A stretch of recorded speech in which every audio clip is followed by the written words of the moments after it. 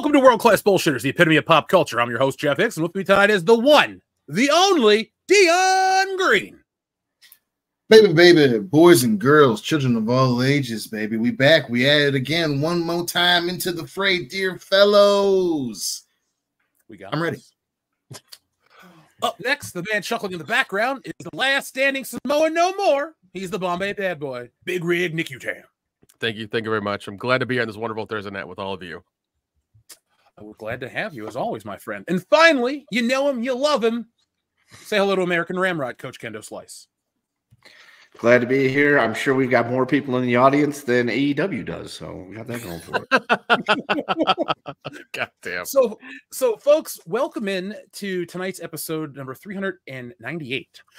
Yes, over the last week, it's been crazy for WCBs. You've probably seen us in places we've never been. The wrestling world. So I went to AEW. I was given some box seats to go see AEW on Saturday night, and I went with a group of friends, and we had a time. And so we're in there, and we noticed that this very small arena that only seats about 10,000 people, it's an intimate setting, wasn't full, wasn't half full, only had moved slightly over 1,000 tickets, and everybody was leaving like during the show still, because they had like multiple things they would film at once, and they're like, stick around. And it's a Saturday night, and I thought, all right, here we are. And a lot of people kept leaving. They kept leaving through the main event of what was Collision. They left during the main event of the titles show, and they left during something else. And so I videotaped this mass exodus in this fairly empty arena. And all of a sudden, I noticed it's crazy engagement. Nick goes, "Did you see that it got 3 million whatever on Twitter?" And I went, "No." I went, "Holy shit, that's getting us to our goal." And so then I find out on the High Council that WrestleLamia had mentioned us in a video. They showed the video that I fucking shot. And so I was laughing.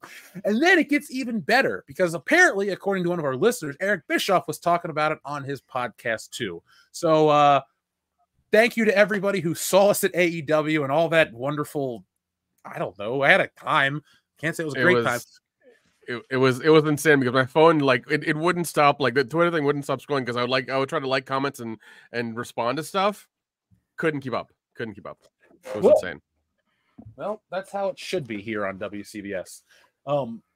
What did you think about it, Kendo? You're a wrestling fan. I won't call you a diehard AEW fan, because I don't want to call you names. What did you think of this situation?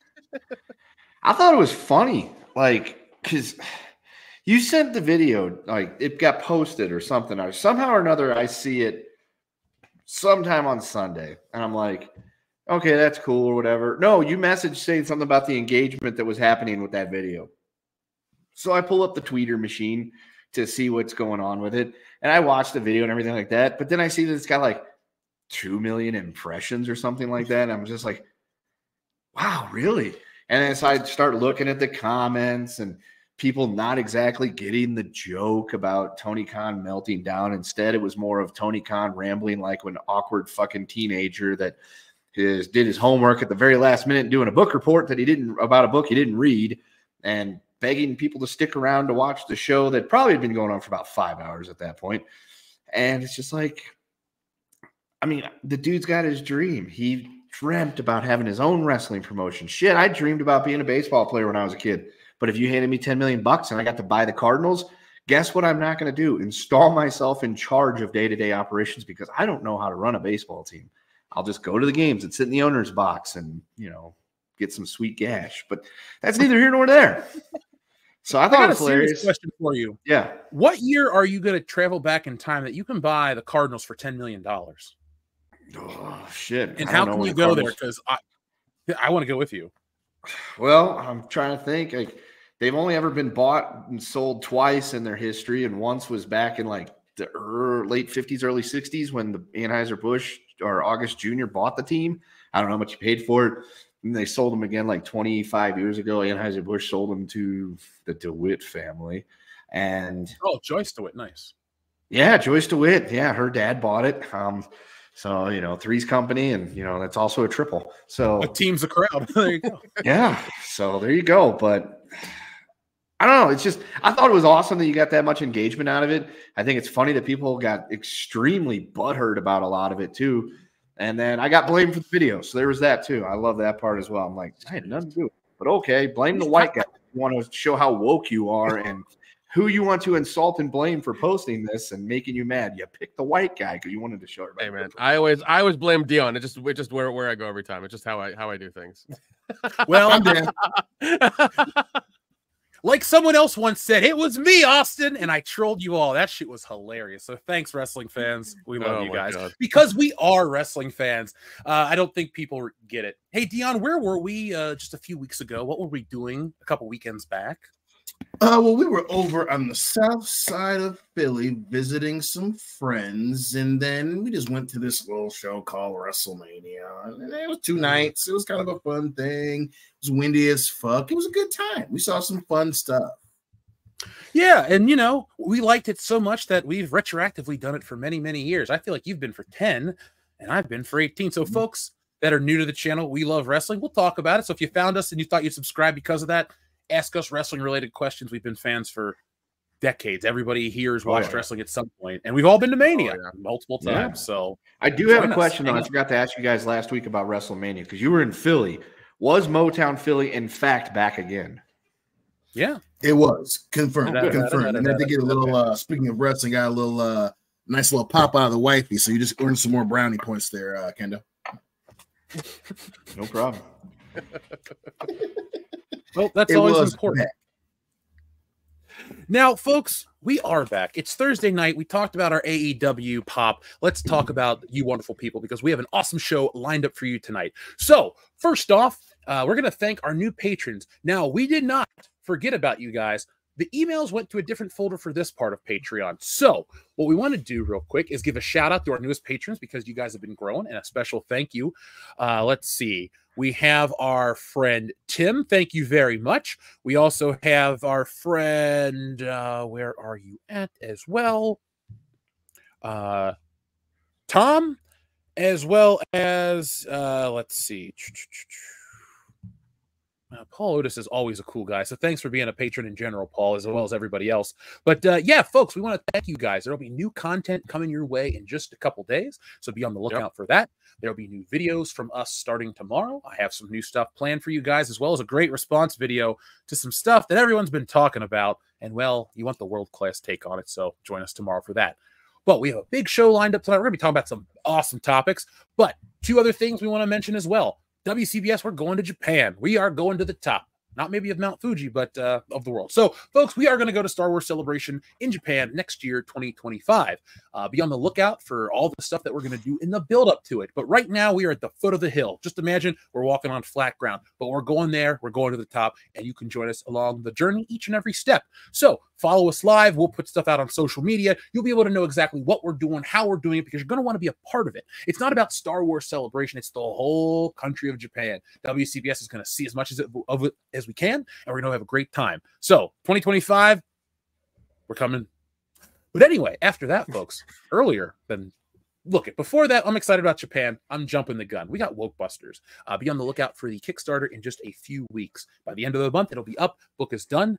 I'm done. I've been done. We're just waiting for a few things, and I want to make sure that we get this a real trailer done. So other than that, folks, there's really nothing else to do. I don't want to spoil the fun or the surprises of Wokebusters, but the guys have seen a bunch of it. It's bright, it's colorful, it's funny, it's action-packed, it's everything you want it to be, and it's everything I want it to be because I wrote and drew it. So, folks, thank you for giving me the opportunity to bring you Wokebusters, and folks, let's make that the biggest comic event of this year, next year, and every year moving forward because we're world-class. Thank you to our friend on Facebook that says I look so adult when I wear a suit. Thank you. That's also really. Is that a pin you're wearing, Jeff? Is that what that is on your? Oh suit? Yes, on the lapel I have the Wokebusters pin. There you go. There you go. Fancy, shameless self-promotion. Right? Well, gotta love it.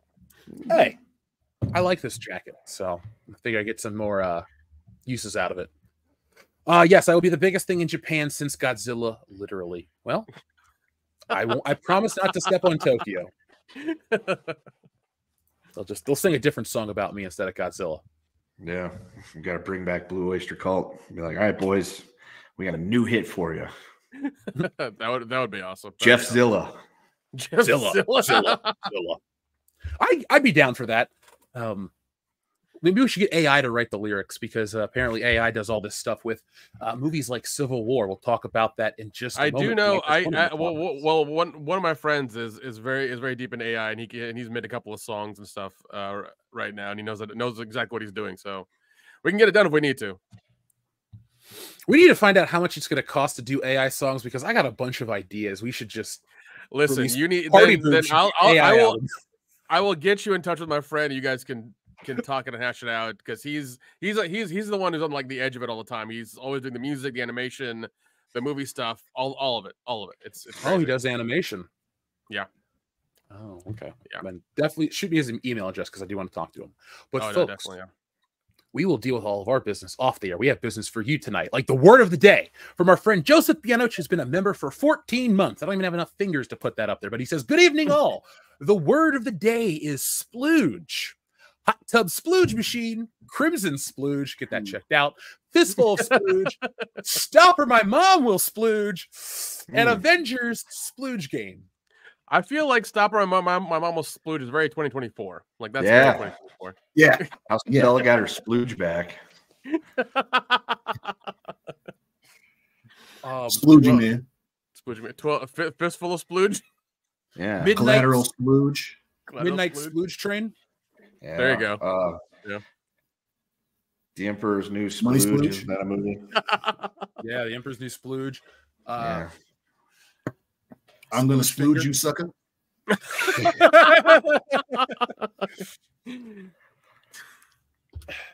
Don't be a menace to South Central while drinking your splooge in the hood. Oh yeah. That's terrible. That's terrible. It's a totally different type of movie.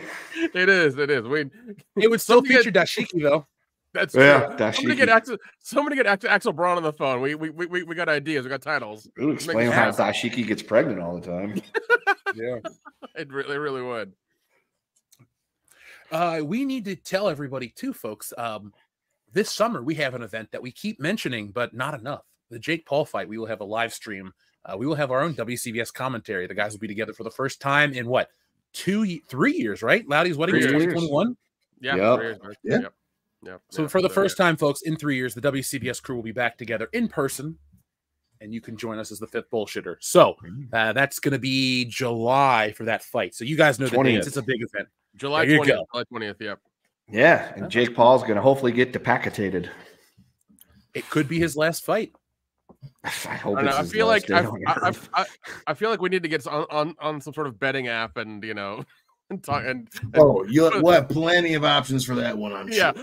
Put some bets down on what's going to happen and see where it goes.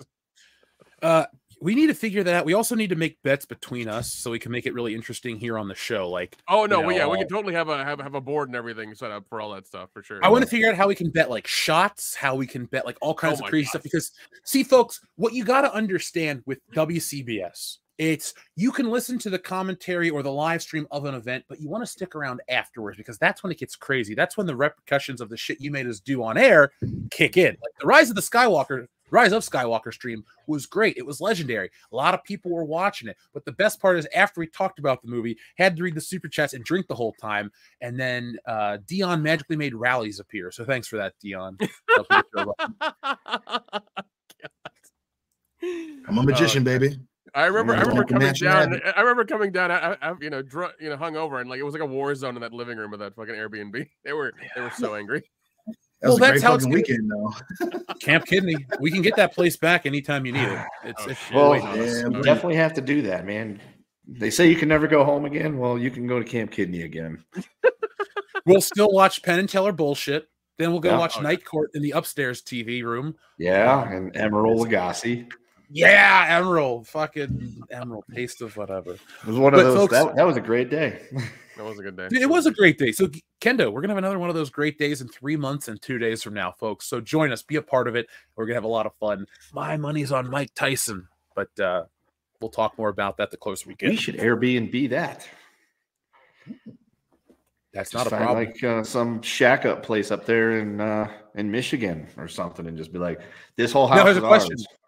If okay, so if we're gonna do that, if the channel's gonna get us a place, then does it need to be in that city, or should it be at a cooler location that's not inconvenient for anybody? Doesn't mean we don't go to Michigan. I'm just saying, like, if we're in specific city where Dion is, or do we want to go, I don't know, an hour away and get something crazier if it's going to be in the same price range? I mean, we could go to goddamn I'm Rapids. okay with that. I live here, so that's ain't nothing but a hop and a skip for me. Yeah. Okay. Dion's like, I got to go 30 minutes down the road to be with these knuckleheads. Oh, shit. If that's the case, why don't we just go an extra 30 minutes down the road and just fucking go to Lake Michigan and get like a fucking, love nest out there or something like that on the west. Holland, New Haven areas, right? It's very, very nice. Grand Rapids. There are plenty of places that would be fantastic. Near little tiny cities, we can go and get in a little trouble if we want to. And then Saturday night, baby, we get to relive the 90s and watch the fucking Zoomer get his AAB. You know what, Dion? Never fucking threaten me with a good time, okay? Don't do that shit, all right, man? I mean, friends and family weekend, man. Just fucking get us a nice big retreat. We can just all hang out there and let my kid destroy the place. On a lake, shit. Like, man. So it's the fight at the lake house. I guess we'll have to come up with a lake house. There you go. I like it. I like that. Because what we can do is we can do live streams from the water. We can do a beer. Why not? Why not? We'll have. I'll bring my extension cords and whatnot. That's the weirdest thing. I'll bring my extension cords. We're set. Yes. Proper preparation prevents piss poor performance. So you never know when you how many what was that? What was that? P to the power of 8? What was that? Yeah. Hey man, it is the 8 P's, baby. It's the 8 P's. Don't worry, I'll bring my camera equipment and stuff. We'll be fine. Perfect. All right. Well, then folks, join us. It's gonna be awesome. Shit. Yeah. I was already excited to just hang out and eat Big John steak and onion and be drunk, but now it's gonna be an event. So yeah. Apparently. Bring something nice to wear on camera, boys. Anyway, on with the show. That'll be in a few weeks. Tuxedo so folks, yeah, that's appropriate. That's appropriate. Yeah. I'll allow it. We want to look classy, but we're also here to party. That's true. You should wear a real cummerbund with that, though, Kendo. Okay, fair enough. If this was like the early 2000s, one of us would just wear a bow tie and a vest, and that's all they would wear and run around the whole weekend. But we're not on Jackass, so we're not going to do that. But today, folks, is a very special day. On this day in 1938, Superman. So, folks, we love comics. We love to talk about this stuff. Obviously, we have Wokebusters is stealing Solo, but Superman is in production right now. It's going to be out in 2025. We have a new Superman, we have a new Lois, we have a new universe, and we have a new director, James Gunn. And so over on social media today, James Gunn released an image of him, Superman's actor, and Lois Lane's actor. I forgot their names. And they're all reading Superman comics, getting people excited to celebrate Superman. So I just want to ask you guys a little, since we're in the spirit of Superman, the first superhero and a superhero we all enjoy, are you ready to give this movie a chance, or are you just turned off from DC as a brand since Zack Snyder? I'm not turned off from the brand. I mean, that's one of the disadvantages of being, a hardcore fan of that type of media, man. Being a comic book fan, particularly characters that you like, you kind of get bamboozled or honeydicked into watching movies and other properties based on them. So don't get me wrong, I ain't gonna watch another Zack Snyder project unless I have a gun to my head, or specifically like, hey, you may get to talk to him face to face, where you can just give him a barrage of what the fucks. Other than that, I ain't watching anything. But when it comes to Superman, I'm always open. I'm a lot. The last few years we've been hurt, so it definitely leads credence to being cautiously optimistic about certain Superman projects and waiting to see if it's good or not. But yeah, I mean, I'm not turned off the brand that bad that yet. I'm not as disgruntled as I was a few years ago as a Lions fan with Superman. I'll say that for now. So maybe look where the Lions went. So all you got to do is believe it a little longer. Superman could be back in the conversation, baby. You never know. Henry Cavill, I'm sorry they fucked you over. That'll be the first good Superman film in our lifetimes, because none of us were born for Superman 2. That's true. That's true. But I mean, I do hold Christopher Reeves. Like he's he's the best. He's the one I remember. He's one I grew up with. So that's he really is. I like a lot. You know, even when he had his accent, I felt terrible, and it was horrible to see him struggle with that whole thing. But yeah, even I don't know. The one-off Superman movie we got was really weird, and I didn't really care for that too much. Superman Returns? Yeah, it just didn't really go the anywhere. Dean Cain one? No, not Brandon Routh. Oh, yeah, Brandon Routh, that's the one. Yeah, I didn't really care for that one too much. It was okay. Henry Cavill's one was really good. It was, it wasn't really good. It was okay. He was good. He was good. He was good. The movie was very meh.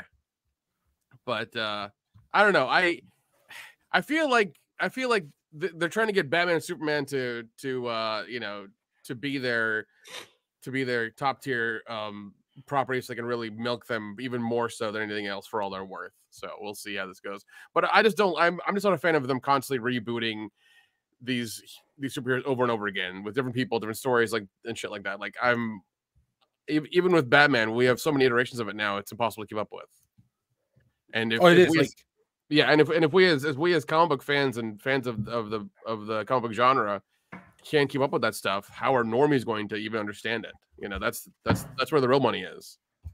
Oh yeah, because we can go get excited, but we're not going to go see we're not going to buy 8 tickets like a family, like 2 families might. So it's like you do have to appeal to them. I'm not saying that you cast the fans aside though, folks.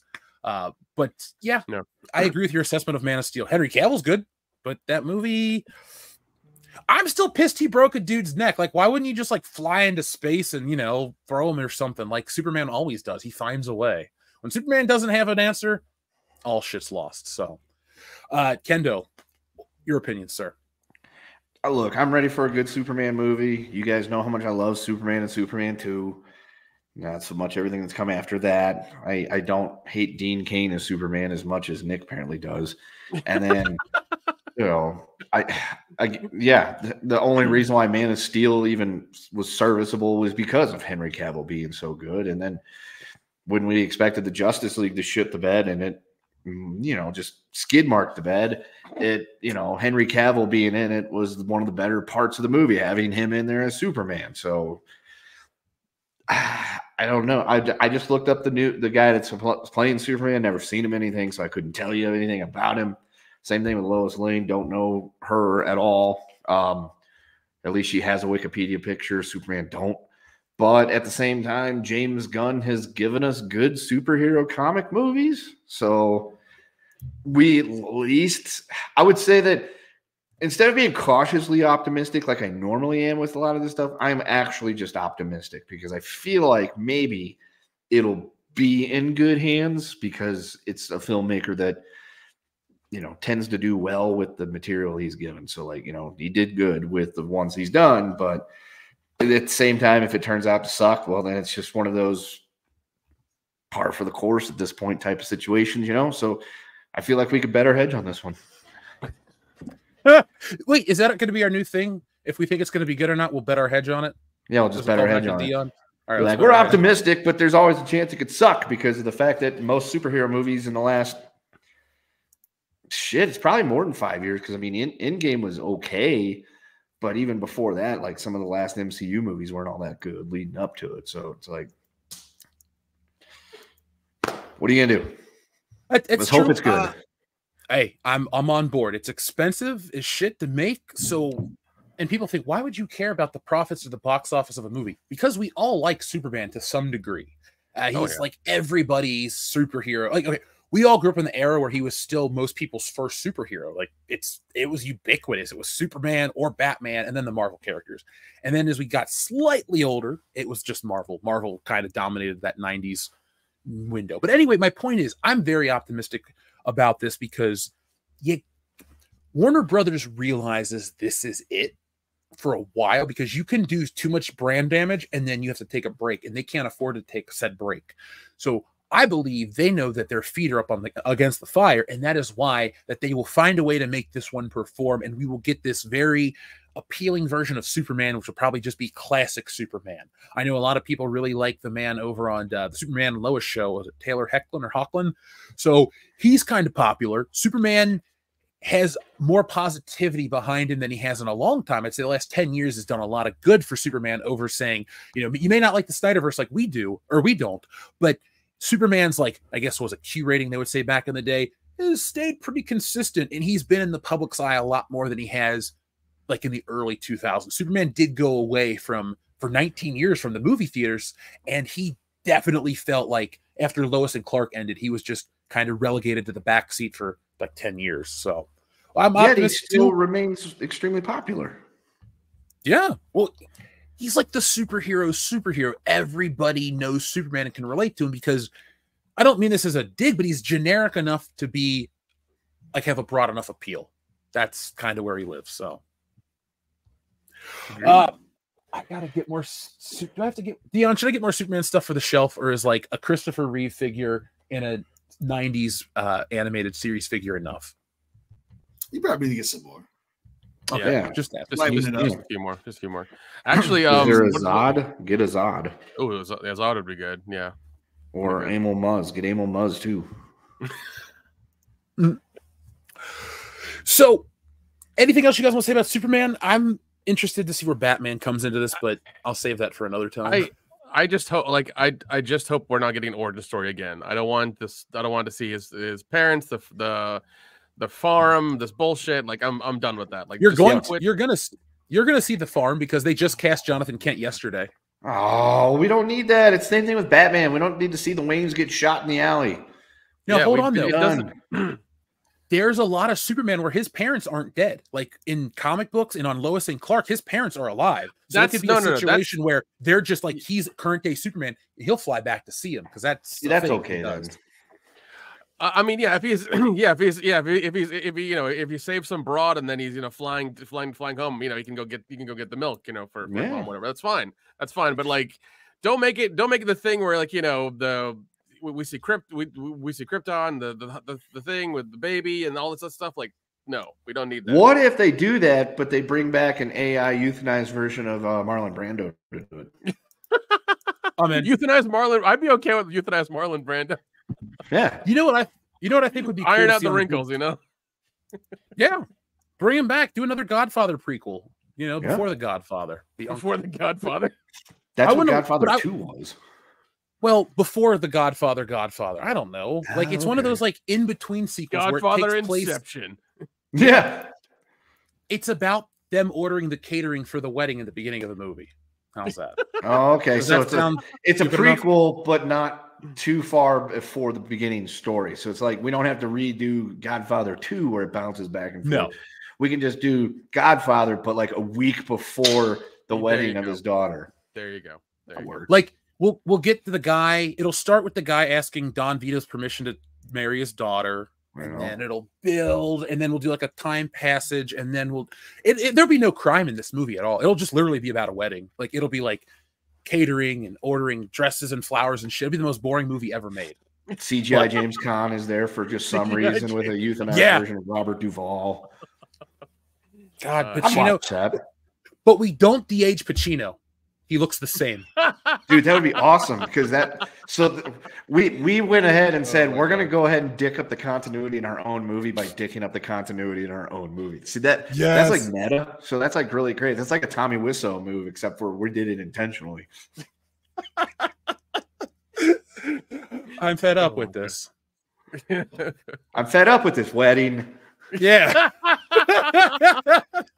We need him in it. Just as like as a one-off character. That's it. We'll get him to play Fredo. Be like, look, John Caviezel or whatever is dead, or Cazzelli. I can never remember his name. I know who he is. He's a dude from Dog Day Afternoon. He's dead, but so are half the rest of the cast. We'll get them back. We just won't get him because we want to cast Tommy Wiseau as Fredo. Yes. I think everyone would accept that casting choice. That'd be hilarious. Sign me the fuck up, man. Oh, yeah. Now, it's going to be better than a lot of these remakes and stuff like that. But, adaptations fall in a different window between remakes. When you make another Wizard of Oz, is it really remaking the other one if you don't do the Judy Garland movie. No, you're just kind of adapting something else in the world of L. Frank Baum. And so adaptations are fun, and adaptations are really fun when they get them right. Now, folks, I'm working on this right now. I am in the middle of watching this between other scheduling stuff. I haven't had time to finish the show, but I'm currently watching Fallout, and I'm not here to talk about how much I love it just yet, because I got to watch all of it, but I do enjoy the hell out of it. But it's getting renewed already for a second season. It hasn't even been out a week, and we already have confirmation. Have you guys heard about this yet? No. Yeah. No, I haven't heard about season 2 yet, but I have heard a lot of hype about the show. It is really good. It's fun. It's bloody. It's got great everything, really. I do believe we're kind of living in this weird golden era of the video game adaptation. That's the thing right now. We had Mario the movie start out last year. I liked Twisted Metal. I like Fallout. I'm loving these shows. Yeah. Yeah, Twisted Metal was really good. I was waiting for the other shoe to drop, but it never did. Anthony Mackie was hilarious. I think it was a really fun show all around. And I think that got renewed for a second season as well, and I can't wait for that to show up. So yeah, I mean it's been a long and arduous road for the section of entertainment based on video game adaptations. So Amazon seems to have done a lot to make sure that Fallout is good.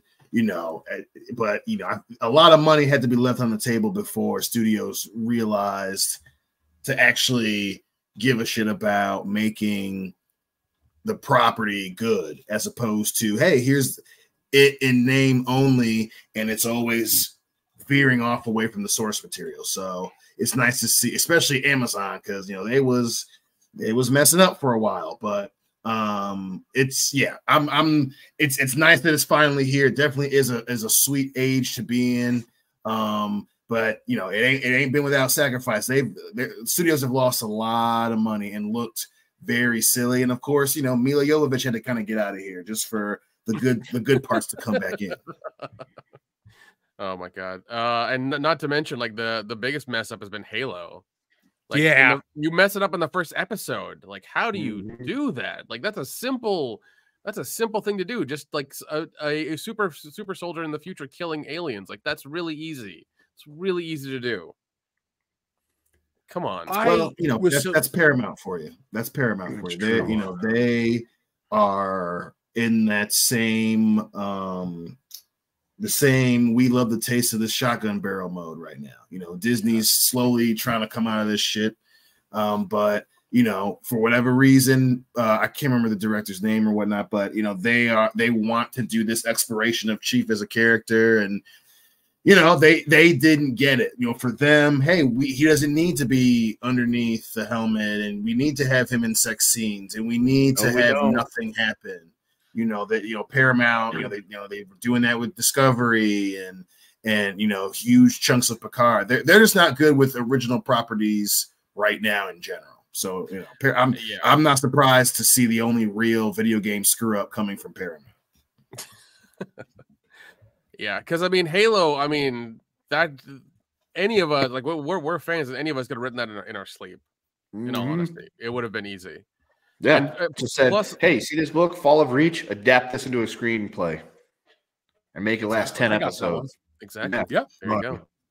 Yeah. Right, and come up with actual visualizations of the character and stop trying to rely on tropes all the time. Because, I can't stand the dude that plays Master Chief. I can't stand that guy. Yeah, Pablo. I almost said Picasso. Pablo Escobar or whatever. Yeah, Pablo Schreiber. Sorry. Not Pablo Escobar. Also, that would actually be a fairly entertaining take on Master Chief. That'd be hilarious. Why are you so fast, Master Chief? I don't know. Get out of my way. It'd be like that's what he knows about JFK. Oh my God. But don't go there, right now, man. It pays not to fight the fans. It pays not to try and Martin Scorsese up a video game property, and stuff like Fallout is proof positive of that. Like, you can do certain things. You can even experiment with certain ideas with video game movies, but you cannot get away with fighting the fans. That whole subverting expectations and, well, this is just how TV shows or movies are made. You have to have these things. It's cost them a lot of money to get over that. It has cost them a lot of money. So, you know, Fallout, and especially with Prime, you know, it's nice to finally see them have a property that they didn't make where they're not trying to do something else with it. You know, they clearly couldn't figure that out with Lord of the Rings and even Wheel of Time. You know, again, they're, you know, trying to do something else with, like, just make it based on the property and keep it within that box. This is a good box to be in.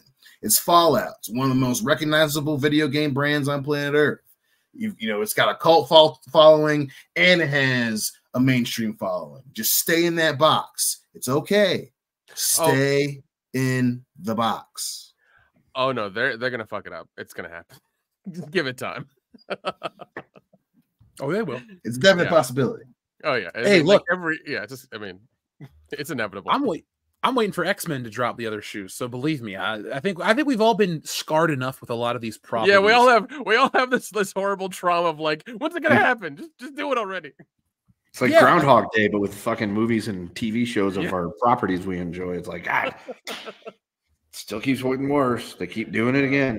Yep, exactly. So, folks, I will have a Fallout video after I finish the series. I'm going to sit down and do my best to finish it over the weekend. You know, some of these episodes aren't super short, but you know what? I'd rather have a really good show than something short that I can just talk about quickly. So I want to make sure I cover it all before I try to jump in, but join us next week. We'll have a video of that. Guys, any favorite Fallout game before we move on? Mine's 3. Yeah, mine's 3.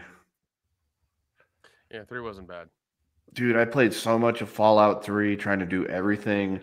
That's all I did for like 6 months, and I got myself so burnt out on Fallout that I didn't try to pick it up again until like 10 years ago. I'm like, man, I'm just one of those, because I miss New Vegas right away because I'm just like, I can't play Fallout, man. That's all I've done for like 6 months is play fucking Fallout. And then I played New Vegas and, you know, 4. It's all right. I'd play 3 again. If they remastered it and re-released it, I'd fucking be like, all right, let's go. I want to detonate the bomb in that goddamn town. Yeah, I think they're doing a re-release of one of them, I think, for sure, right? I'm pretty sure it's their 3. No, I mean, they put it on PlayStation 4, but I don't know if they remastered it. Yeah, I don't think they remastered it, but yeah, no, man, 3's awesome. I love 3. New Vegas is my favorite. I think it's the best one. You got New Vegas when it first came out. I remember Hillary got that as a gift from you, I think. And that was before they patched it. So it had all those glitches. And that game was fucked up at the beginning. And it was hilarious. We used to laugh. We would drink and watch her play as like people would just like fall apart or shit would glitch out. It was amazing. God, it was so much fun back then. That was a good time. And, you know, and Hillary's a completionist. So she played it a bunch. And then, you know, I would mess around with it. And then, you know, then I finally played all the way through it, you know. So it has a special place in my heart because of that. But yeah, New Vegas is just awesome. They definitely in terms of open world, it's like, yeah, you are the courier, son. 4 was okay. It was a letdown. It was big. There's a lot of shit in it, but I liked it. It was all right. Could have been better. I do enjoy just kind of exploring the wasteland and shooting shit when you do it in slow-mo and their heads explode. That's what Fallout is to me. I am not a violent person in real life, almost boring to a fault, but in video games, I think it's hilarious when like people explode because it's not real. So it's just, of course, yeah. Their eyeballs go that way and their skull goes that.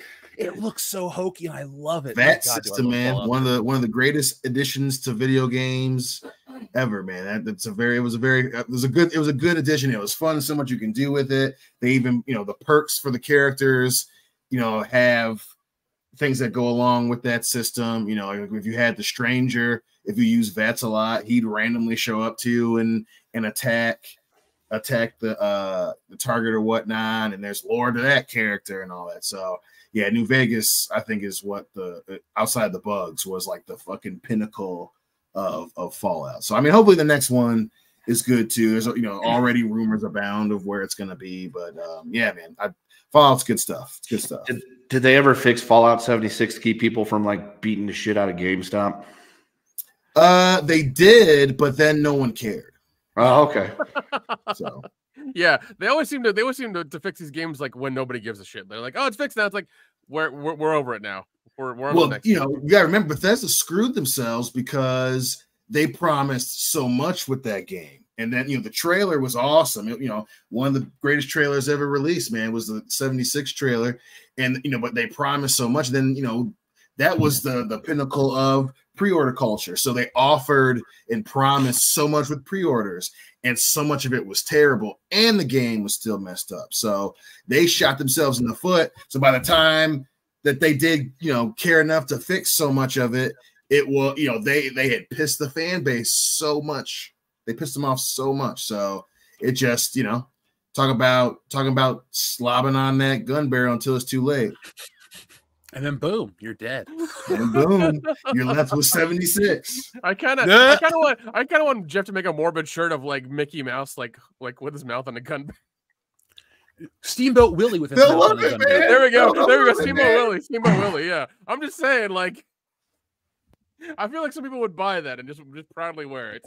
Oh, I'm sure they would. Eternals was good. Eternals was good. That's what he'll say. Eternals was good. Yeah, man. Like, people defending that shit on the internet is just always so funny to me. Like, I didn't think it was that bad. Then they gave a specific reason as to what to not like, and they're like, "Yeah, that was pretty dumb." No, I really do love when people try to like say the movie was good. Like, come on, man, come on. Yeah. No, it was fucking trash. Like, just accept it. We paid way too much bad to watch it. Yep. Marvel was they wanted that Oscar so bad that they made a terrible movie, and apparently Camille Nanjiani was depressed about it. He still talks about it with his therapist. It comes up every like 3 months. He's like, "Listen, I've had a panic attack, and he talk about this again." Yo, I just remember. Listen, that movie's so bad, but I just have so many awesome, hilarious memories of it that I don't want it to go away because it was just so bad. But like we're on our show, and like, do you know what this is about? Like, yeah, we know what the Returnals are about, but like, they're really pushing this one, and they were just so certain. Like, going out to LA to see UJ and fucking there's so many billboards of the Eternals. They thought it was going to change the world. It was so awful. Oh, that was so funny. Good times, folks. I'm nostalgic. There's a video of it. Look, I'm nostalgic for the trip. We had a great time when I was out in the land of insanity. But that video, folks, is here on the channel. So if you would like to watch us post Eternals, it's like it was a walk of shame. I distinctly remember. I think me and Dion took some California shots and tried to ride the Mummy a couple of times. Yeah. I did that too. That was the most like it was. California shots where I wanted to ride it again. Yep, we kept riding a couple of times. It was fun. That was the best, and I mean the best ride at Universal. That thing was fucking awesome, man. It would shoot off. Yep. Oh god, dude, yeah. Did you shoot definitely. off? That and Jurassic Park, I loved. Yeah, you got me. Folks.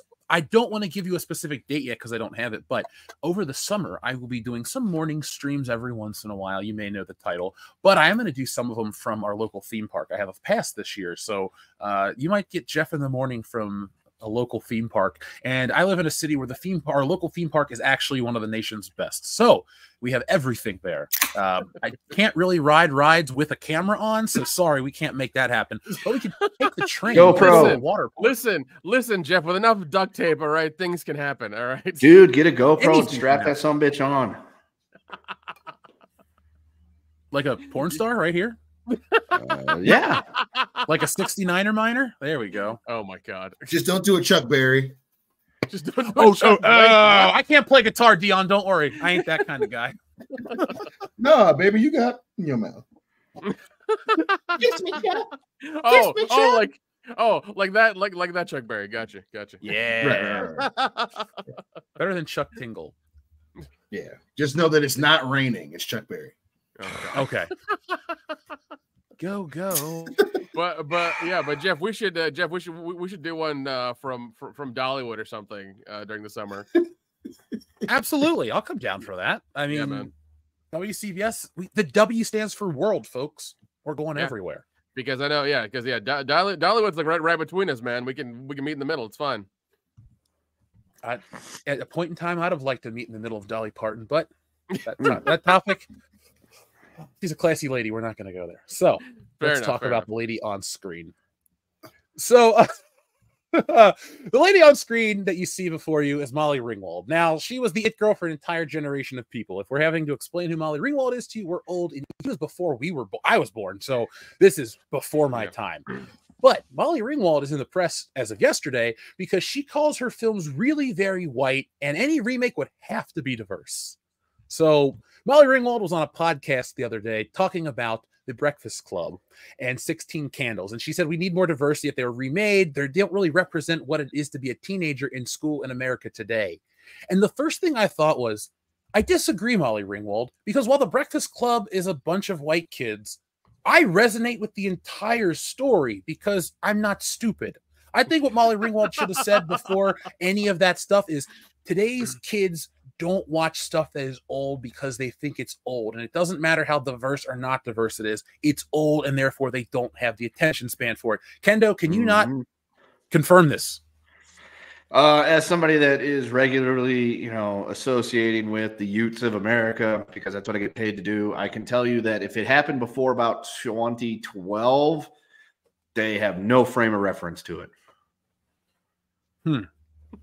The fact that I have kids that regularly refer to things that happened in the 1900s as referring to things that happened in the 1990s and making me want to smack them, I can tell you that anything that's old is considered garbage and not good and whatever, because their pop culture is the epitome of pop culture, even though their pop culture is just ripoffs of our pop culture. So yeah. Oh God.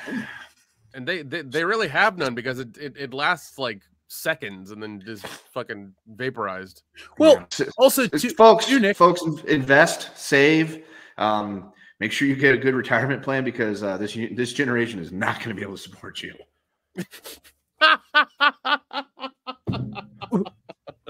WCS is not a financial podcast. In that instance, yes, that is me giving financial advice. You want your retirement to be in your hands, not in the youth of America's hands when they get to be 30s and 40s and stuff like that and are running things. So I just saw this and I kind of rolled my eyes and I thought, oh, great. But I really dislike when people think that old movies are unrelatable for silly reasons, because those movies represent when they're made, which is important because people need a frame of reference. Kendo, thank you for saying what you said. If they don't have a frame of reference for the last 12 years, if it didn't happen in the last 12 years, they don't care. That's a problem. You need to know how things were, because you have a bunch of ignorant people that look at their phone all day and they just don't know how things were. And then when they get into certain spaces, things slow down because we have to slow it down for the people who didn't do the homework.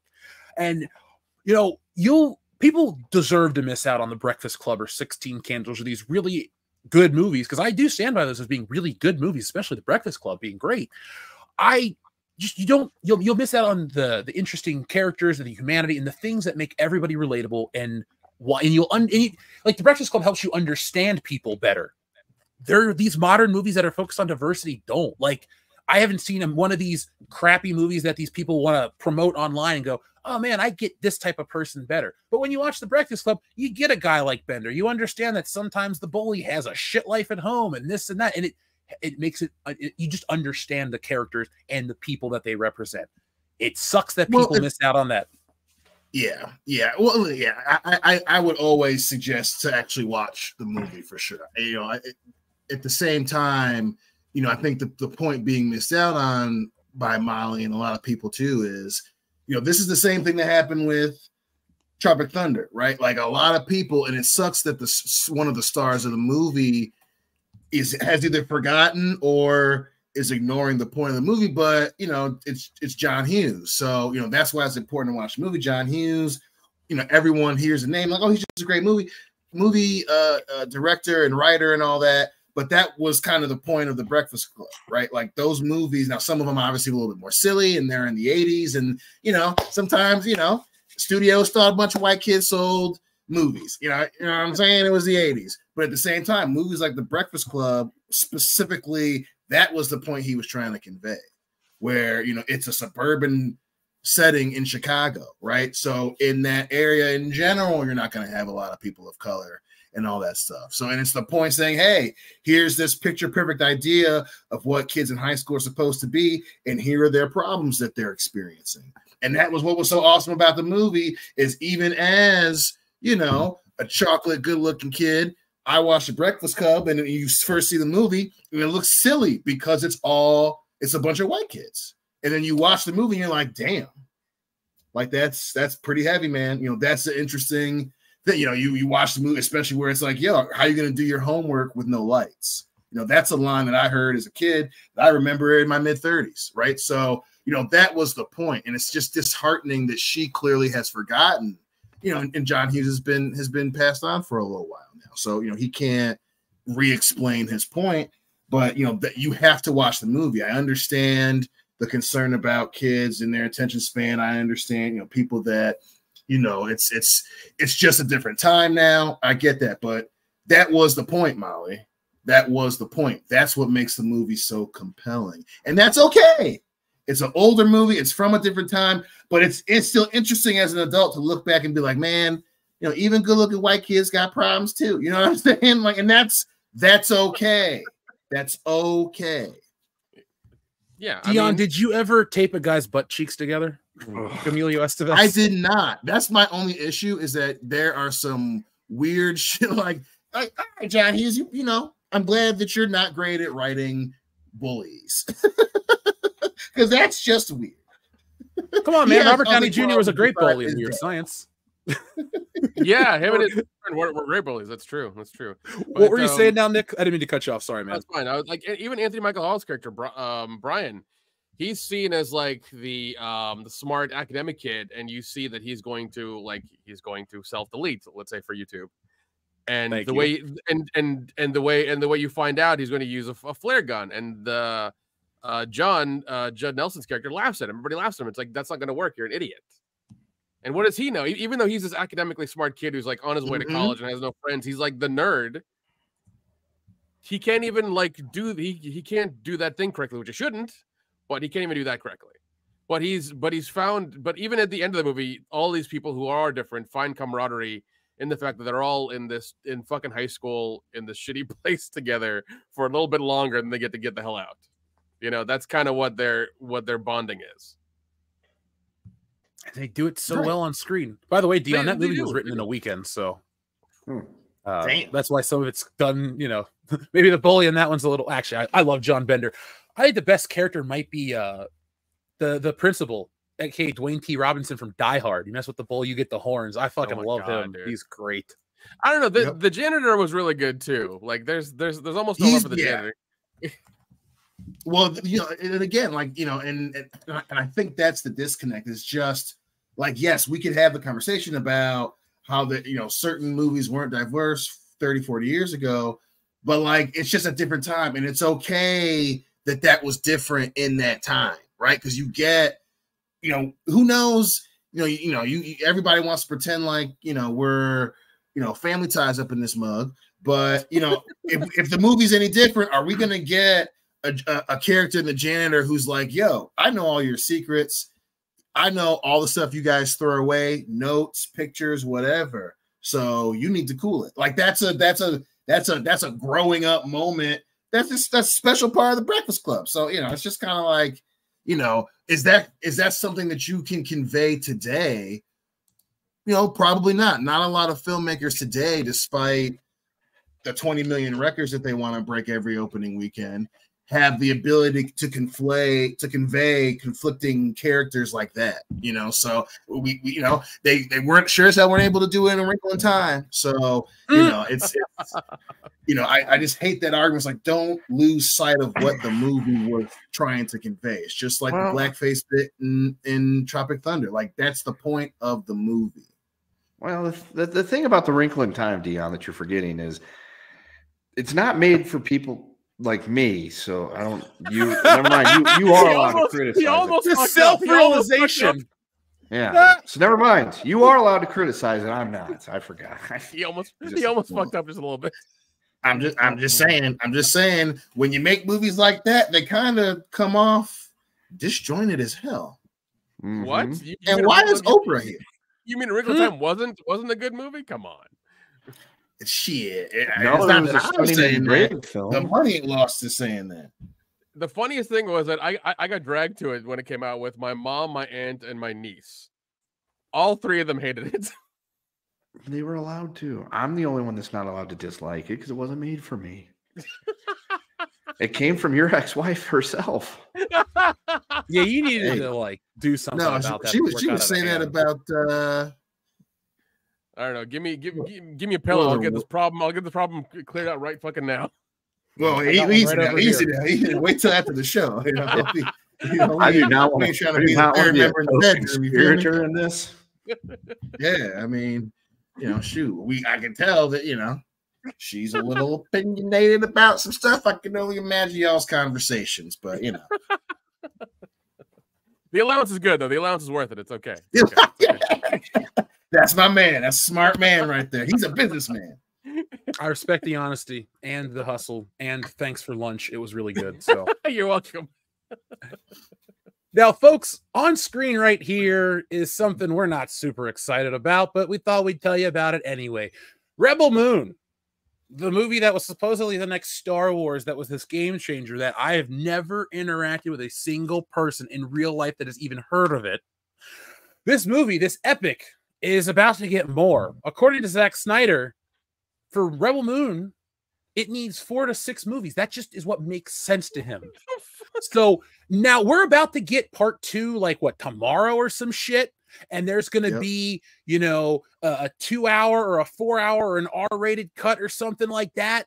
Like, first off, when I read this article and they're talking about so many different versions of movies, look, dude. Wait, no, actually, part 2 came out the 12th. So like, 6 days ago. Yeah. Well, guess what? I forgot. Did you guys realize it? That's how good it is that you forgot. I'm so excited to watch it. I thought it was coming out this weekend. Yeah, even Dion was like, I thought it was coming out this weekend. Nope. That's hilarious. That's how good Netflix is with their marketing. Like nobody knows when it's coming out. I've seen the most of the commercials within like the last week, I feel like. Because even I think there were a couple, like when we were at WrestleMania, there were a couple on like ESPN and shit when we were watching it. But I've seen way more commercials now. I'm just like, wait, it came out already? Oh no, sorry. Wait, hold on. Okay. Google, all right. Sorry. Google's wrong. That's a problem because I typed in literally Rebel Moon Part 2 release date and it says April 12th, 2024. And Netflix here says it's coming out tomorrow. So okay, I'm gonna go with Netflix. So it is coming out on the 19th. Wow. Yeah. I'm so excited, guys. Yeah, that's how. See, even the internet itself doesn't know when it's coming out. That's how fucking good it is. Like, man. Hey, Dion, if I had $1 for every hour I spent watching Zack Snyder's Rebel Moon, I wouldn't have anything because I didn't watch it. I talked about the trailer. I didn't tell anybody we were going to watch it. Look, folks, there's a line, and on this side of it is insanity. And for me to watch Zack Snyder's Rebel Moon willingly without any kind of alcohol makes me cross that line, and I can't come back. And you won't like me once I cross that line. So I did it for all of us here. You really don't want to get Jeff angry. You won't like it when he's angry. No, I've seen it like twice in my life. It's not fun. I tend not to get that angry. I'm a pretty chill guy. I'm happy. Exactly. That's why I've only seen it in like the 10 or 12 years I've known you. It's only happened like twice. Yeah. Well, that's good. I don't want to sound like a threatening person. Cool. I'm not that angry. But I will tell you this though. Zack Snyder does not need more of this Rebel Moon universe. Zack Snyder doesn't need any more stuff. I think what he needs is a little less press. If he's got his fan base out there, awesome, more power to him. But I'm also a fan of film. And every time I watch a Zack Snyder film, I feel a little dumber. So I have to skip on Rebel Moon. If I want Star Wars, I'll just watch Star Wars. If I want Dune, I'll just watch Dune. If I want a man with deer horns on his head, I will watch anything else because that sounds fucking stupid. But I won't be watching Rebel Moon tomorrow, and I'll make you a $5 bet. Kendo's not watching it tomorrow either. Correct. I am not. All right. So, folks, tomorrow on Facebook, do us all a favor. Mark yourself safe. Do yourself a favor tomorrow, folks. Mark yourself safe from Zack Snyder's Rebel Moon 2, because that's the only way we can all do this together. Solidarity. Yeah. Oh God! If somebody can make that Facebook like marked safe from this, and this like tag is in it, and we'll share it, please. We have a lot of listeners out there, folks. Do us a favor. Can somebody make that and make it look just like the real one? Today, I was marked safe from watching Zack Snyder's Rebel Moon. Let's get that made, and let's get that trending on Twitter. That'll be meme of the week. You'll become listener of the week as well. So all you got to do, folks, become listener of the week is get our attention in a positive way, and you can be listener of the week. We had some great listeners of the week over on the High Council. The WCBS show needs one, so folks, do your worst. So, guys, let's check in with the audience because we have a lot of wonderful people who are patient, and then let's start talking about some of our other stuff.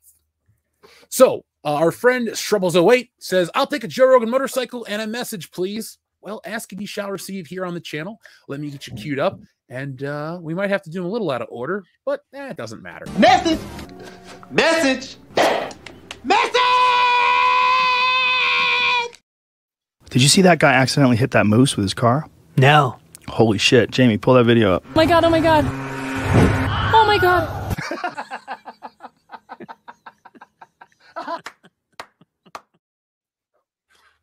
Thank you, Shrubbles08. Thank you to our friend Sejorjan or Cesario Japan, as he's gifted a membership to the WCBS audience. So, folks, give your thanks to Sejorjan. Hit that one in the chat. Let's see a tank tread of ones to show some love to our new members, we're gifting the membership, excuse me. And let's make that happen, folks. Let's see that tank tread of ones. So Georgian, excuse me, also says the Tyson Paul fight is one of those rare cases where both sides of the spectrum are in unanimous agreement that Jake Paul needs to lose the fight. That's an understatement, buddy. Yeah, there's definitely a spectrum. There's definitely a spectrum involved with that fight for sure. Dude, even the kids at school want to see Mike Tyson kill Jake Paul. I was surprised. I figured they were going to be like, oh my God, Jake Paul's so cool. But no, they fucking hate him too. So it's like, wow, shit. Now, okay. When your core audience hates you, you have a fucking problem. Yeah.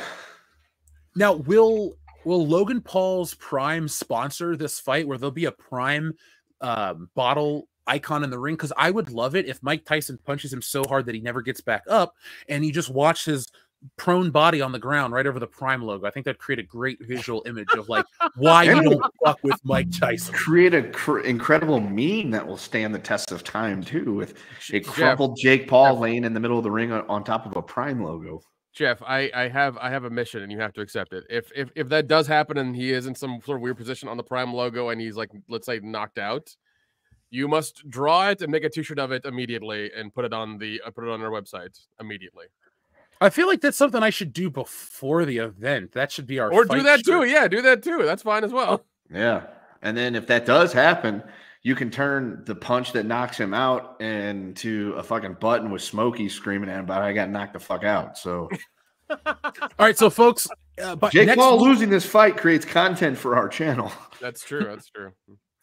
Now, folks, by next week's show, we'll have at least the official Jake Paul fight shirt for WCBS design. We're going to make this happen, and then we'll get that out to you, and we'll promote the hell out of it over all of our social media. And what we ask is that you wear it along with us. We'll have it on in the fight. Maybe we'll have like our suit jacket and your Jake Paul fight shirt. I'll tell you what I'll do. I'll wear the shirt with my vest over it. I'll do that. There you go. And just a floating bow tie. That'd look cool. That's fine. That works. I got a bow tie somewhere. I can pull it. Yeah. Perfect. I got a top hat you can borrow. Would we get sued if we took the picture of Mike Tyson for Mike Tyson's Punch Out and put it on the shirt too? Or do you think Nintendo would come out? If we do it, no, because Nintendo wiped him out of the game and replaced him with Mr. Dream. Officially, Mike Tyson's Punch Out doesn't exist. It's just Punch Outs featuring Mr. Dream. So Nintendo has no leg to stand on. There you go. You got Jake Paul dead on it with Mike Tyson's picture up here like a chest patch. I don't know. Nintendo does get real anal about their properties. I mean, that's why they own like one or two like Nintendo pornos. Yeah, the Nintendo porno. I've never watched it. I've seen clips of it in a YouTube video, Super Hornio Brothers, but it's like a bucket list thing at this point. I wonder how that would compare to the one porno Bat Pussy, the one that we reviewed. We have to, that we reviewed. I'm like, we have to. This is supposedly the worst porn ever filmed, and it's a woman pretending to be Batman riding around on a hippity hop. So we gotta watch this shit. It was bad, folks. It was as bad as you expected because while she looked okay, the other two people that were the stars of this film were people you do not want to see with clothes on, let alone without clothes on. So, yeah. Steve Buscemi would have been an upgrade. Just sorry, Steve. Sorry. So, another one comes in from our friend Breadman Productions. Thank you. He says, Dion, I read Dark Knight Metal recently. Crazy story. Wish there was more lore to evil Batman. Is that another comic? Did you guys read Doomsday Clock? Dion. Yes. Yes to all of those things. Doomsday Clock. I wasn't a huge fan of Doomsday Clock, but I liked it. Wasn't a huge fan, but you know, it was nice to have another comic event to be, as it was released. What was it, 2017 or something like that? So it was. Yeah, I do like. I'll say that. But yeah, there is more lore on the evil Batman and Dark Knight Metal. There's one. I actually bought it a couple weeks ago. There's essentially, not prequel, but one of those complementary storylines where it's literally the background of of all the Batman. So that's that. It's actually really freaking cool. And then there's one other thing. The Batman Who Laughs is in a bunch of stuff now because he's part of DC proper. There was, the Return of the Batman Who Laughs. So he has been a recurring character. I don't believe there have been any of the other Batman around, but I'm going to take a screenshot of that and look up the name of the evil Batman complimentary storyline and make sure that we get that back to you because that is awesome. I mean, and just for the record, Merciless, the Batman who is in love with Wonder Woman, and Ares kills her. He goes out, gets revenge, kills Ares, takes his helmet, and becomes Merciless. That's my favorite Batman from Batman Metal. So I'm gonna get it to you, baby. I got you. Dion, Uncle Dion's got you. I'm gonna watch that video as well, or at least get the information from me because I started reading Dark Knight's Metal whenever it came out, and I also started to read Doomsday Clock, but I stopped reading Doomsday Clock. But I'll finish it one day. I'm interested. It's all right. Dude, you know what book is more than all right, and I've gone back to read them, is the Jim Steranko Nick Fury Agent of S.H.I.E.L.D. run Agent of S.H.I.E.L.D. from, it's like 1966. Man, is that it sucks that Jim Steranko couldn't do more comics. He's done a lot, but never enough. He's also the guy that created Indiana Jones design. So if anybody was like, who designed Indiana Jones? The same guy that was drawing comic books for Marvel. So Jim Steranko is the name. What was it? The comics that I think me and Kendo and you raved about, the Ghostbusters ones that were kind of the prequels. Yeah, those were good. I wish we get a continuation of those. That one was a really good, I think four book arc that really enjoyed. That. Huh? We did that one. I remember that now. I remember making the video actually. Yeah. Because that one was a lot of fun.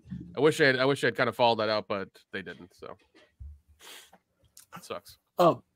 Our friend Sejorjan sends in a member message for 14 months. Thank you, Sejorjan. He says, Wang has a video about the Super Hornio Brothers movie parody. It recently got revived in a compilation of internet mysteries. He covered it on his channel. Also, Ron Jeremy is reportedly not well liked outside of certain circles. Not surprised on that one. Yeah. Well, I subscribe to Wang, so I will have to watch his video because I do subscribe to Huang. I think his name was like Justin Wang or Huang. Good YouTuber. I've been following him for years, so definitely like him. Shrebbles08 says, I'll take a new Buffalo Jeff button and a horses for Dion Green. Well, folks, if you really, really love Buffalo Jeff and you really love to torture our old pal, the one, the only Mr. Dion Green here on the show, well, then do us a favor. After tonight's show, or during, because you probably can, head on over to shopwcbs.com, scroll right down here, and get yourself one of the Buffalo Jeff's Skin Ranch shirts. Sorry, Buffalo Jeff's Skin Suit Ranch, all for Dion. And if you really want to troll Dion, we have it available in green. The only shirt we have in green, I believe. So from our sizes go from small to 4 extra tall. We got something for everybody. So if you have a torso and you need to be covered this summer, well, then make sure you're covered in Buffalo Jeff's Skin Suit, the t-shirt, because there's only one skin suit of Dion in it. Now it belongs to somebody else. Hillary. Yeah. Not for long, pal. Oh, easy. Put the lotion back in the basket. There is no basket, Dion. But let's hit those buttons and then we'll start talking about. He's always watching, Dion. He's like the eyes of the Ranger, except weird. Anyway, here's your first button that you requested right here. Who's that Pokemon? It's me, your old pal Buffalo Jeff.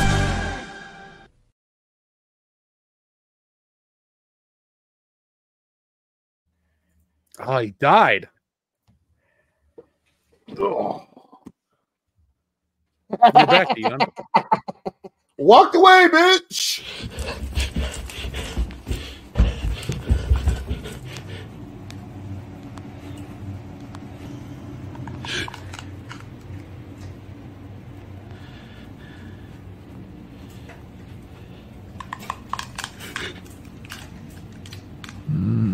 Hello, Dion.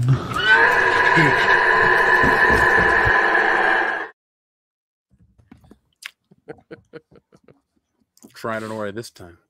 Anyway, Dion's flesh tuxedo is what the chat's talking about. A little creepy. Oh my god. Dion, please don't wear that to the Jake Paul funeral, because I don't really want that to happen. The flesh tuxedo. I'll get on that. Thank you, sir. So the opposite of getting on is getting off, and you can take it the dirty way because we always do. We don't kink shame unless that's your kinky sick freak. But maybe Aaron Rodgers should get off of some of the shit he's on lately. So have you guys been hearing what Aaron Rodgers has been saying that's gone viral lately? Yep. No. Not recently. I've been kind of out of the loop the last couple of days on Aaron Rodgers. Well, according to an article that dropped yesterday, the 17th, New York Jets quarterback Aaron Rodgers went viral on Tuesday over a video in which he appeared to suggest that the U.S. government engaged in corruption while combating. Basically, he blamed the government for creating HIV/AIDS. So, that old nugget. Yeah. I mean, they're not that trustworthy. They've done some shit. They've done some shit. Yeah, but here's the thing: they're really bad at covering shit up. That's 100% true. It's 100%. They've done some shit, but are they falling down the rabbit hole with your boy Alex Jones and Aaron Rodgers? Crazy. Somebody to microwave their noodles a couple too many times. That's a good. You know what? I really fucking like that because that can be taken so many ways. Exactly. I like the that. noodle analogy is one of my favorites. Yeah, that's a good one. Metaphor as like well. So I just wanted to hear what you guys had to say, because this isn't the first time Aaron Rodgers has been in the news this year. So it was last season that he took one step and tore his quad, Correct. right? That was what happened. Or the ACL? Achilles, excuse me. So Aaron Rodgers was injured after his first play. And so I thought, oh man, well, maybe he'll come back next season, but he has never really left because he keeps saying crazy shit. What was some of the other stuff? I'll look it up right now, but do you guys remember some of the other crap he was like on blast for saying earlier in the year? Because it was something else crazy, right? Yeah, well, he had been saying some wild stuff, and just for the full context, right? Aaron Rodgers has always been suspected of being a weird dude. And just like a lot of us citizens of planet Earth, COVID was like being shaken. And not everybody recovered from that. And Aaron Rodgers very clearly, he went off the deep end during COVID, years ago, during quarantine. It was very, very public how he didn't want to take the vaccine, how he refused to take the vaccine. He had lied about it when he reported to training camp, I think. And then he was very adamant about it. Then, him and Joe Rogan were buddy-buddy. And then he unironically kept using the same phrase, do your own research. Then he was parroting a lot of stuff. And then a story came out last summer, I believe, or at the end of 2023, where a news reporter had been at the Kentucky Derby, I believe, and she had a conversation with Aaron Rodgers. And the conversation was supposed to be kind of, off the cuff. They were just at this Kentucky Derby party. And they got in the conversation, and he was going on about how Sandy Hook was an inside job, that those were crisis actors.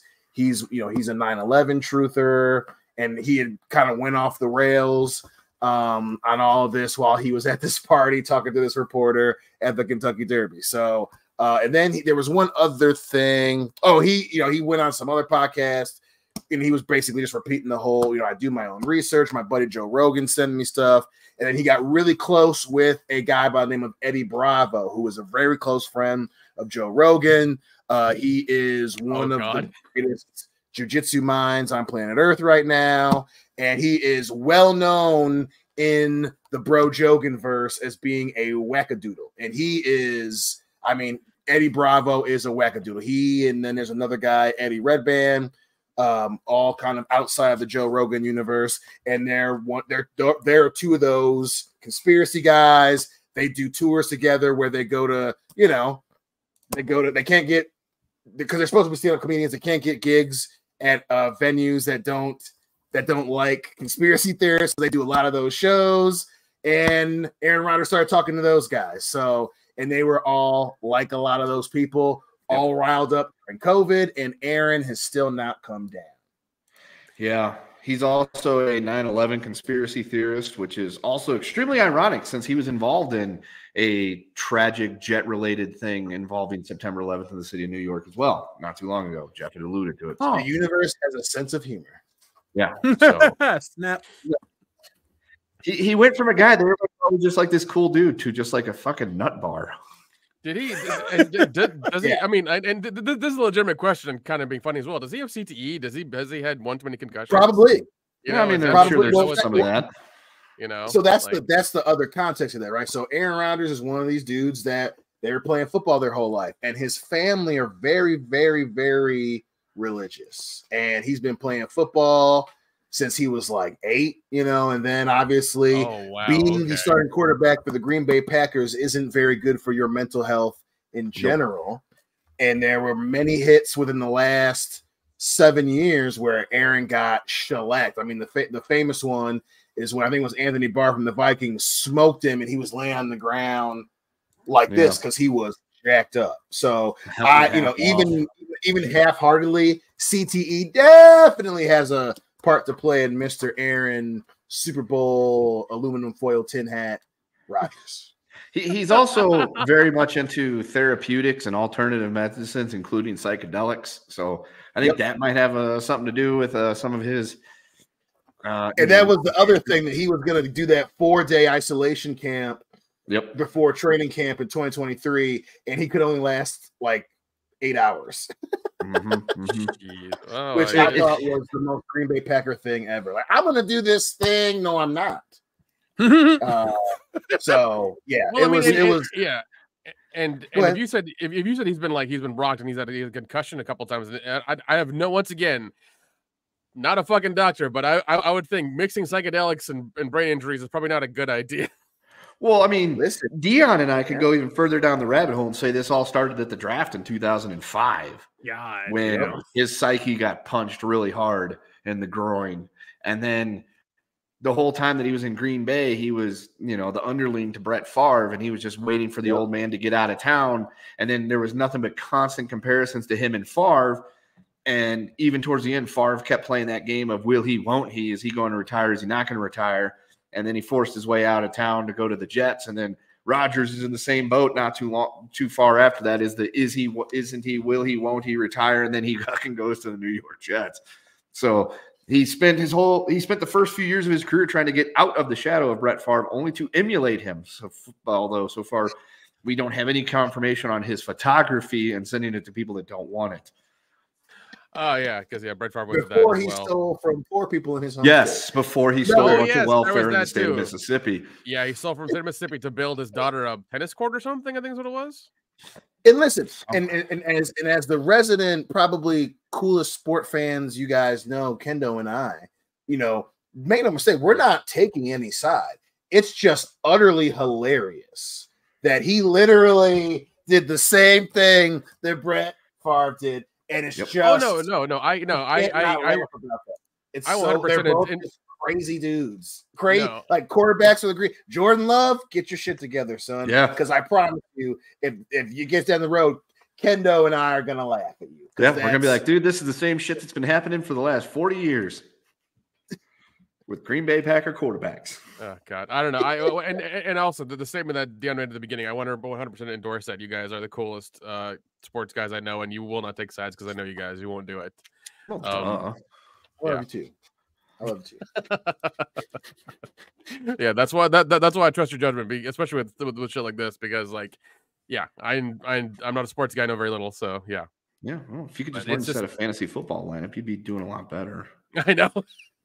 Oh yeah, I want to give that. If I would fucking remember to do that, I just a number of times I had to go in and fucking use GM powers to fucking fix your guys' lineup and then dipshit Pete's lineup because he forgot how to log into the goddamn thing. So like then Loudy, who gave up after week 1, I'm like fixing 4 people's lineups a week. I'm like, God, I have enough trouble dealing with my own damn lineup. I don't need to juggle yours. But I did it fair and I didn't screw anybody over. So and we appreciate you. That's why I was awarded Commissioner of the Year by the league. There you go. You've also been named Commissioner of WCBS, so don't abuse your power, Kendo. But you got a little say. So yeah, what are you going to do now, Lawman? Yeah, I'll be like Funny Jack Tunney back in the old days of WWE. That's your new nickname. You're Funny Jack Tunney on the show. Shout out to our friends over at the Old School Wrestling Podcast. Dion, you're muted, buddy. You're muted, Dion. We can't hear you. Can't hear you. I was messing with my There microphone. he is. There it is. Well, you're making some joke, and I'm like, I bet that was funny, but you shouldn't be playing with that stuff on the air. Okay, everybody can see you. All right, put your balls. All right, man. I get my balls in my hand. You know, shit happens when you're playing with your balls. I have just to bounce off of that joke with the previous joke. I have a hell of a lot more faith in you than I do Jack fucking Tunney. I promise you that. I'm not planning on holding up anybody's titles as vacant, so we got that going. The man that started it all for vacant. Mm-hmm. Well, good for him, man. But he's the greatest champion of all time. 3rd round picks in our draft, and I'm way more excited about it than I should be. It's like I pretty much got away with highway robbery in our league. Yeah, there were some not real bright people trading with you. Like whenever my nephew would like send me things, says, "This is a good trade," I'm like, "No." It's like it might be for the person that's offered you that trade. I almost got Justin Jefferson. If I could have just gotten Nick to okay that trade, but he never did. Yeah, Nick, you fucking ruined it for everybody, man. This could have been a hell of a season for Dion, but yourself.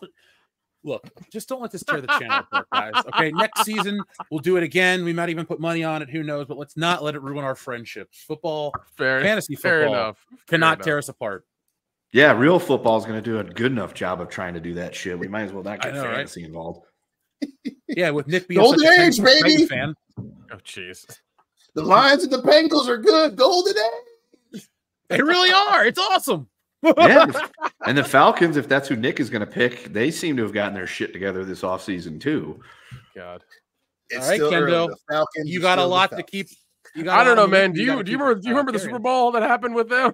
Yeah, I know. I was very upset, although I had bet on the Patriots to win. Dude, that I remember being in a bar when that happened, and I audibly laughed my ass off, and everybody else is like, "Fuck you." I'm just like, listen, whatever. Falcons fans deserve so much better. We do. Yeah. We do. You guys have been hurt so much. Us and you guys in the Lion fans, we deserve fucking better. Okay, we deserve. Listen. I agree. Listen, you guys made a Super Bowl. You made 2 of them.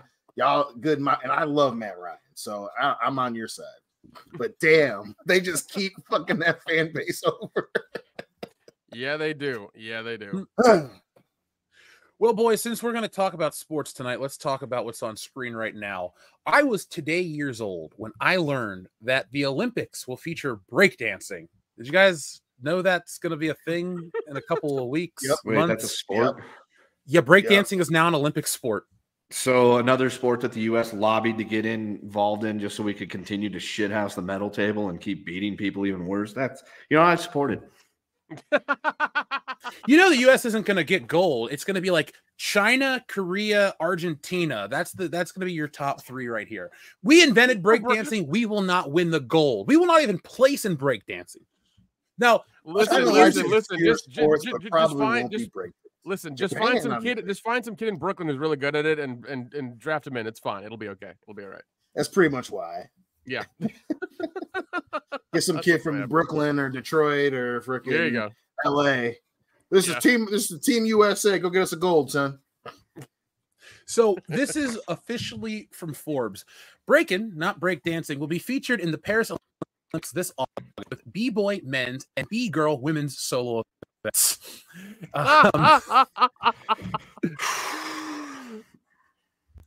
So people are Forbes is trying to take the approach.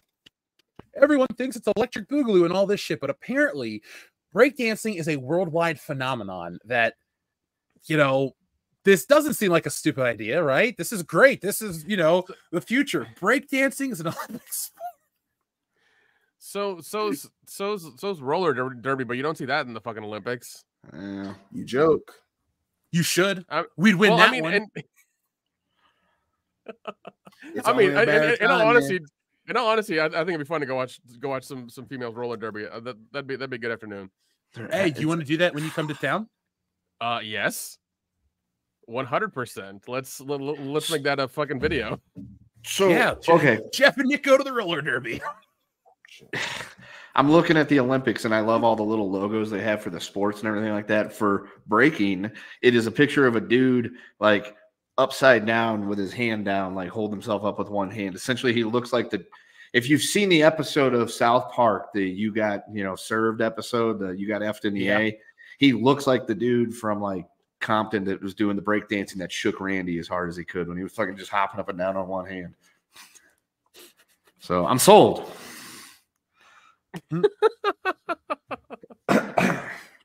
Well, I wasn't going to cover the Olympics this year because, a few years ago they had the skateboarding, and I thought that was cool. Tony Hawk was out there. I was like, all right, skateboarding, I get.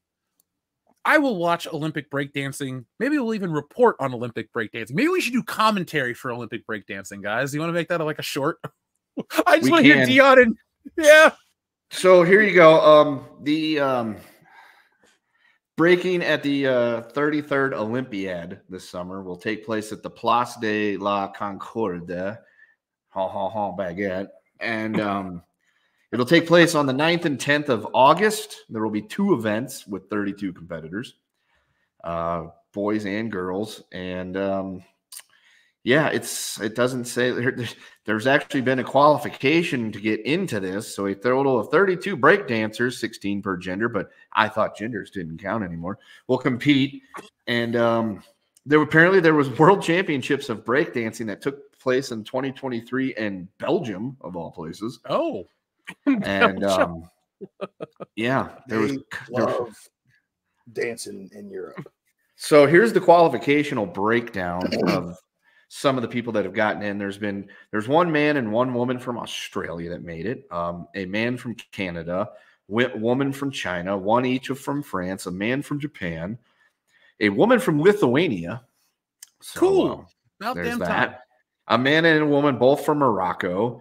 A woman from the Netherlands, and the United States got one man and one woman. Yes. What do they look like? Does it tell you? Well, so Victor Montalvo, he is 29 from Orlando, Florida. He is the U.S.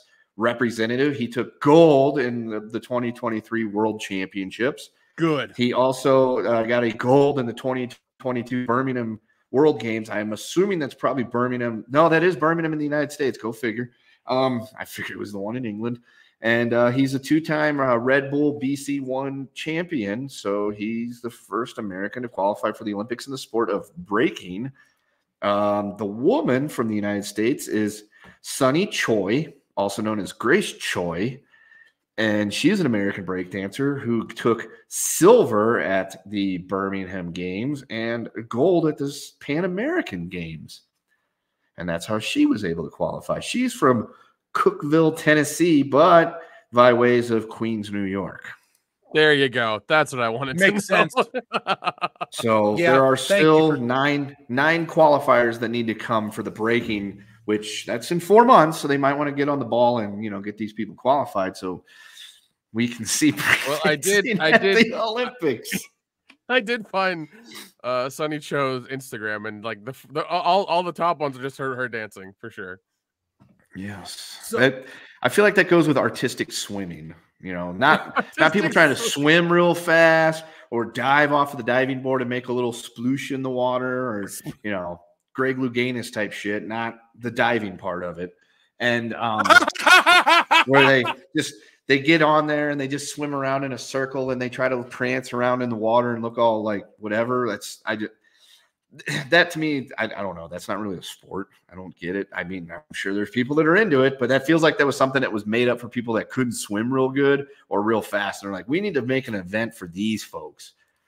Fucking synchronized swimming. Weirdos. Sorry, dude. That Greg Louganis comment broke me. So, as per usual, my prediction for the Summer Olympics, not that you asked for it, but I'll give it anyway. What's going to happen is the Olympics are going to start off in China, and you know those countries will do okay at the events that we don't give a shit about, like Taekwondo. And then when the track and field events start up, where the Americans usually kick the shit out of everybody, that's when we'll take over and win the Olympics, like we should, America. Fuck yeah! Winning Olympics and world wars.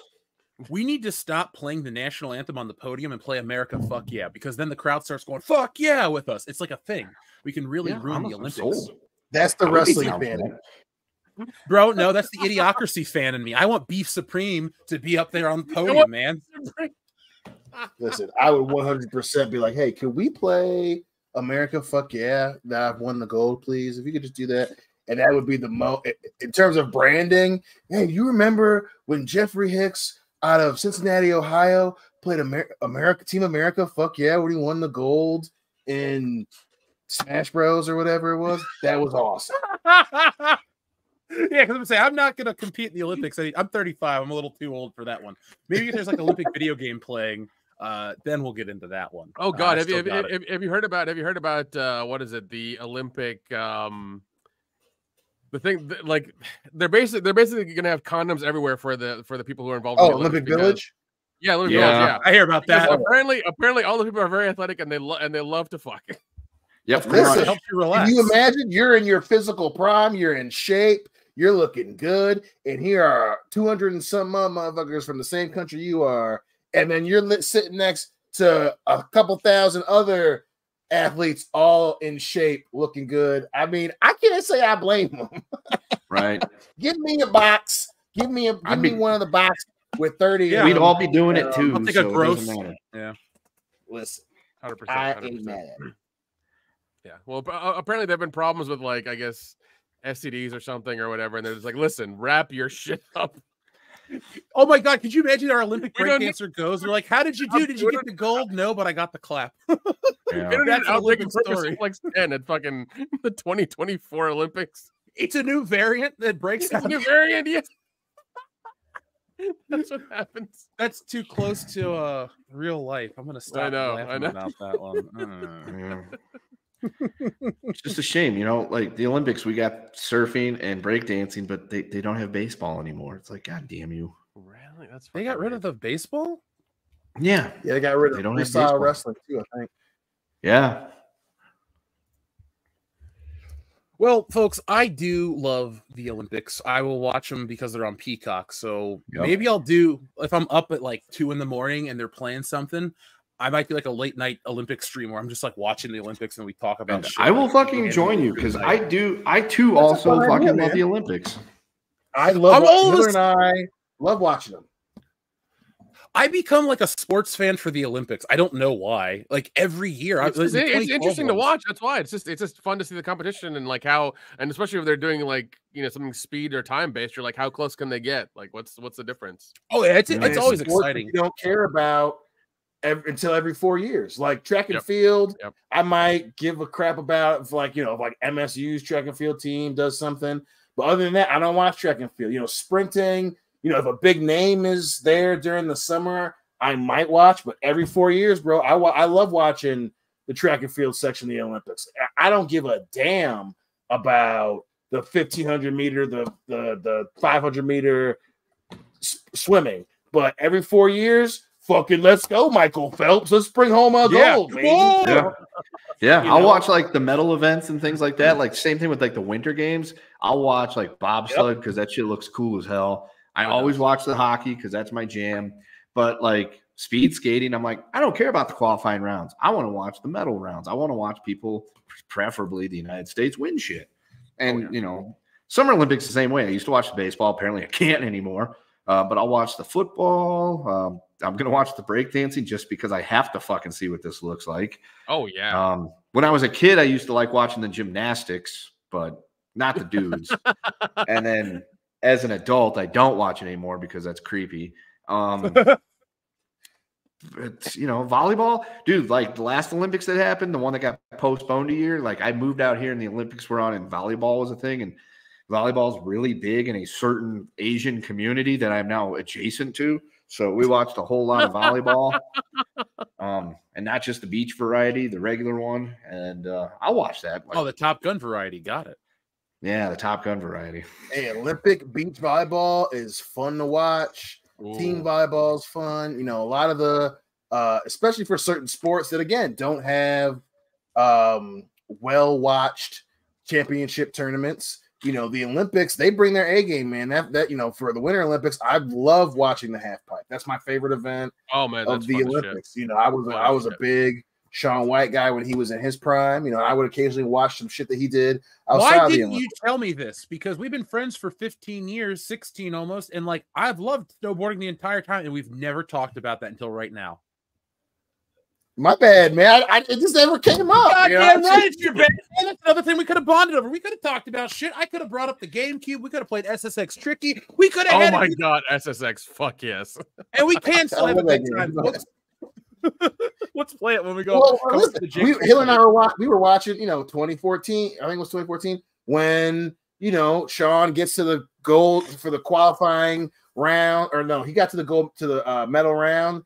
And he messed up. And then we got to wait 4 years. He comes back, wins a gold medal, and drops the mic and walks away. Like, that was a crazy thing. You know, Hillary and I were sitting, everybody, you know, D2 was asleep and stuff. And we were up late watching the half pipe for the Winter Olympics in Sochi. So, yeah, man, it just never came up. Now we have another thing to bond over. It's great. Snowboarding, man. I love extreme sports in general. That was my shit.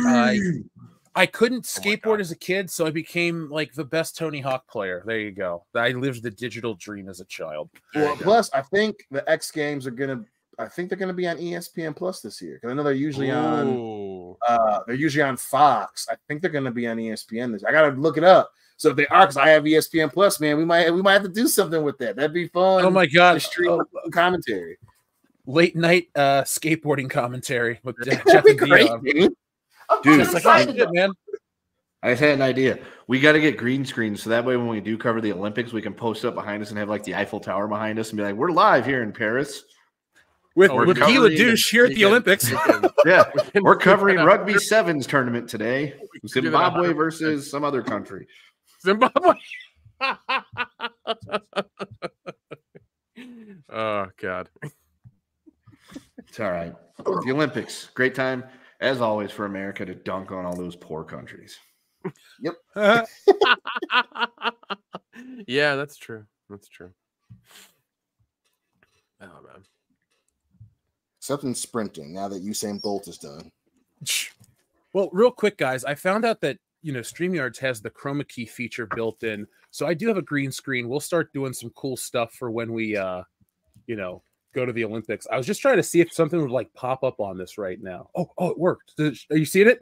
Yeah. You got a brick. What is it? A brick thing or whatever? Yeah, there's a living room in my hand. Yeah, there we go. Nice. Was that like a little mini green screen? Yeah. Hold on a second. Well, it's I think it's in his package. Oh. Oh man. This is what I get with our backgrounds. We have an interior apartment. New York, Upper West Side. All the issues solved by a green screen and some creativity. Hell, they can always fix it in post. That's right. Nick, there we go. You know what to do. Fucking kill you. That is actually a nice background for that. It is. That's actually pretty sweet. That's actually pretty sweet. The 30-year-old in me actually likes that.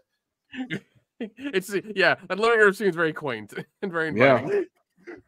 Oh my God, this is cool. We're gonna have way too much fun with this on the show now. Yeah. Be able to travel all over the fucking place. I'm trying to have. This is a bad idea. Yeah. No, this is an awesome idea. Hold on a second. Keep talking. I'm gonna Oh God. No, he's got to undo it. He's got to undo it. If we don't have a Red Lobster background for green screen, that's what I was about to say. Considering what the next topic apparently is going to be, he better have a background of him sitting at the fucking Red Lobster. Okay, he might. We'll see. But it's the part. It's the seat. The background is when you're seating next to this, like the salad bar area. Yeah. Or right next to the lobby with the fish tank in the background. Mm-hmm. Be like, I want that lobster. Make him hiss. Every Red Lobster looked the same, and if that's not the next coming background, I'm going to protest. Yeah, we'll just have to quit and protest for the rest of the show. Yep. WCBs, give us a union. We want Red Lobster. Give us a union. Fucking one day Jeff sends out the link and says, nope, we ain't doing it, man. We unionized. We unionized. Yeah, ain't enough employees, mother. Be like, the three of you unionized, huh? Yep. We're not going on until we have a collective bargaining agreement in hand.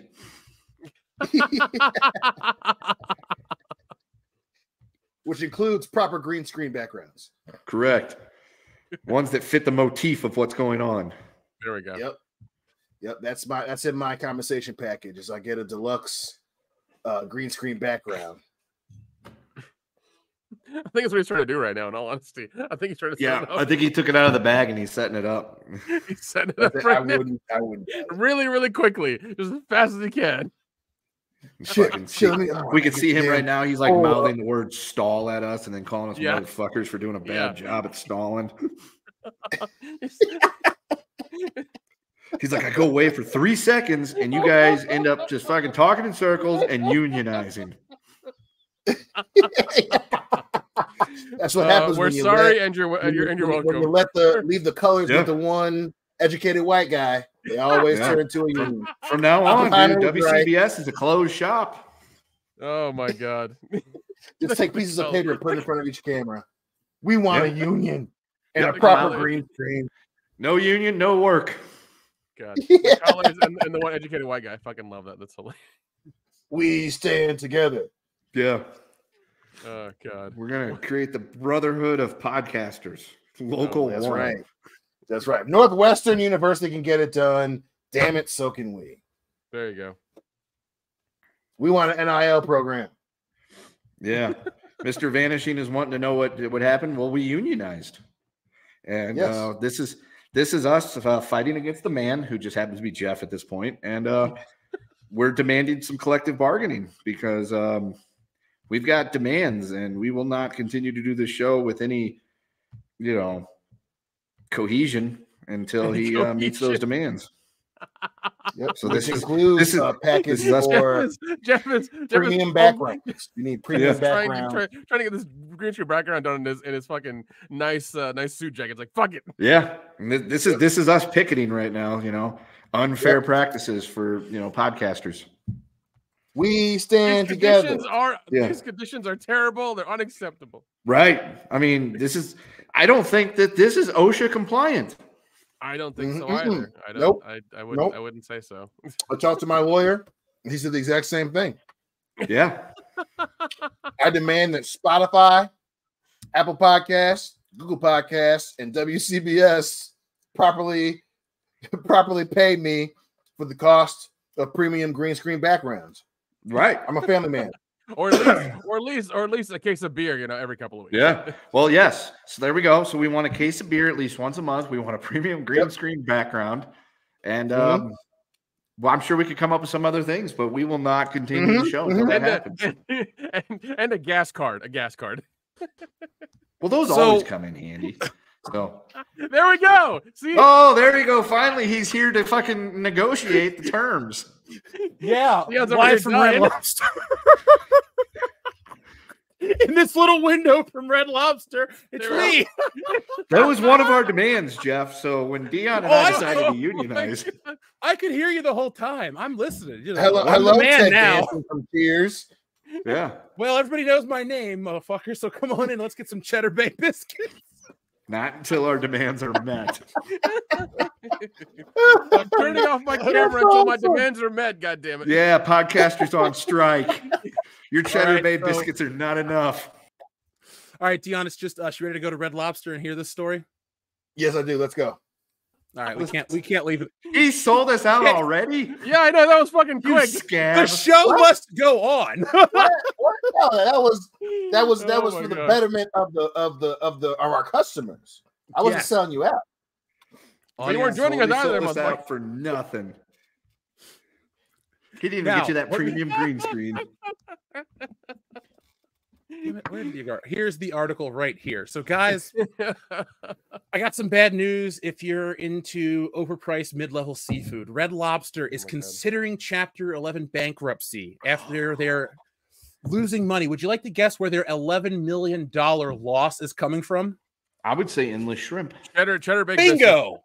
It is endless shrimp, Kendo. Apparently, people ate so much shrimp that it wasn't profitable, and now Red Lobster might go out of business.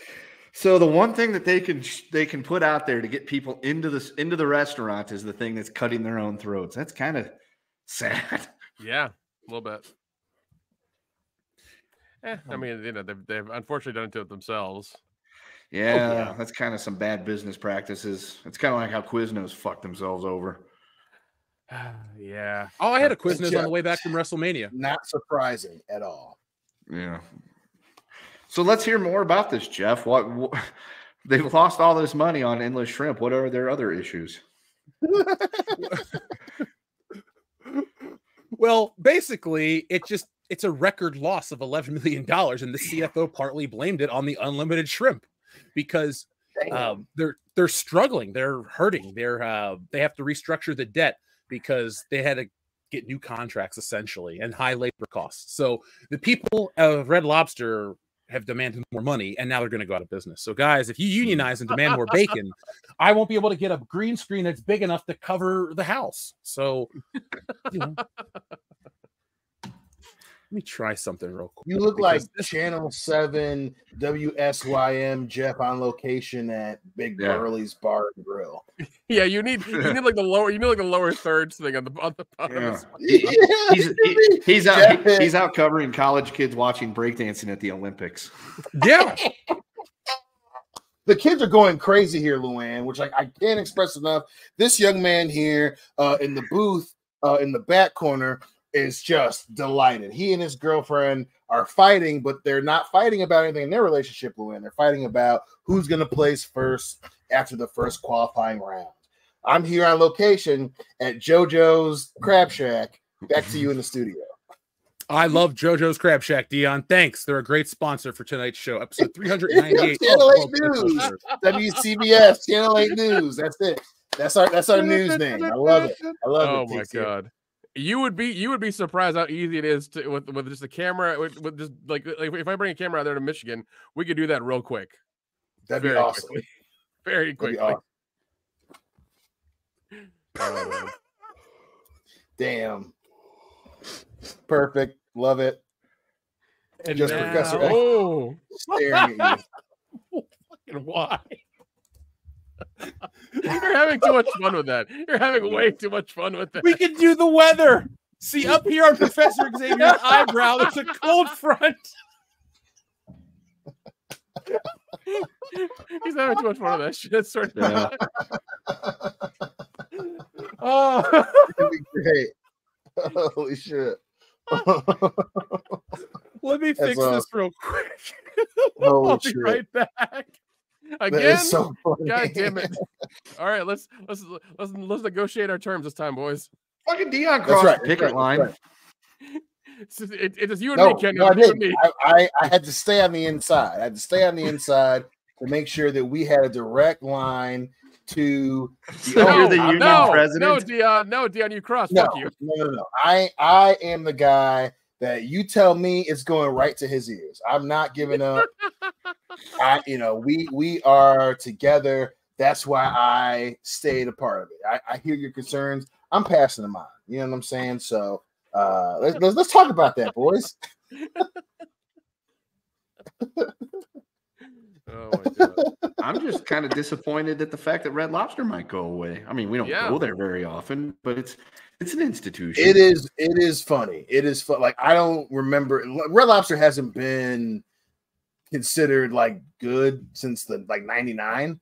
But my mom still loves going to Red Lobster. And I think one time where I was pretending that D2 was sick or something. So I took a PTO day, and Diane and I went to Red Lobster, which was a good time because it's, very mid seafood. But, since there wasn't a lot going on, the bartender was very attentive. So it was very nice. Yeah. Oh, so you got drunk at Red Lobster with your sister. Okay. Yeah. That sounds like a good time. I wish I was there. It was, listen, you've been there where we just go to some local Lansing when we went to that college bar. Or Barrio, we went there for lunch. The Lions game. Dude, when we went to Barrio and we just kept drinking. Like, we had $100 tab each of us. I was like, Jesus, man, how did we? This is the Midwest pricing. I'm used to California, so. Jeez, right. And for $100, you can get messed up and make some really questionable decisions legally. That's true. Hey, Nick, I'm making a timestamp of the green screen. Do what you will with this, but it might be fun to just be like, hey, here's a short. Jeff finds a green screen. I shit you not.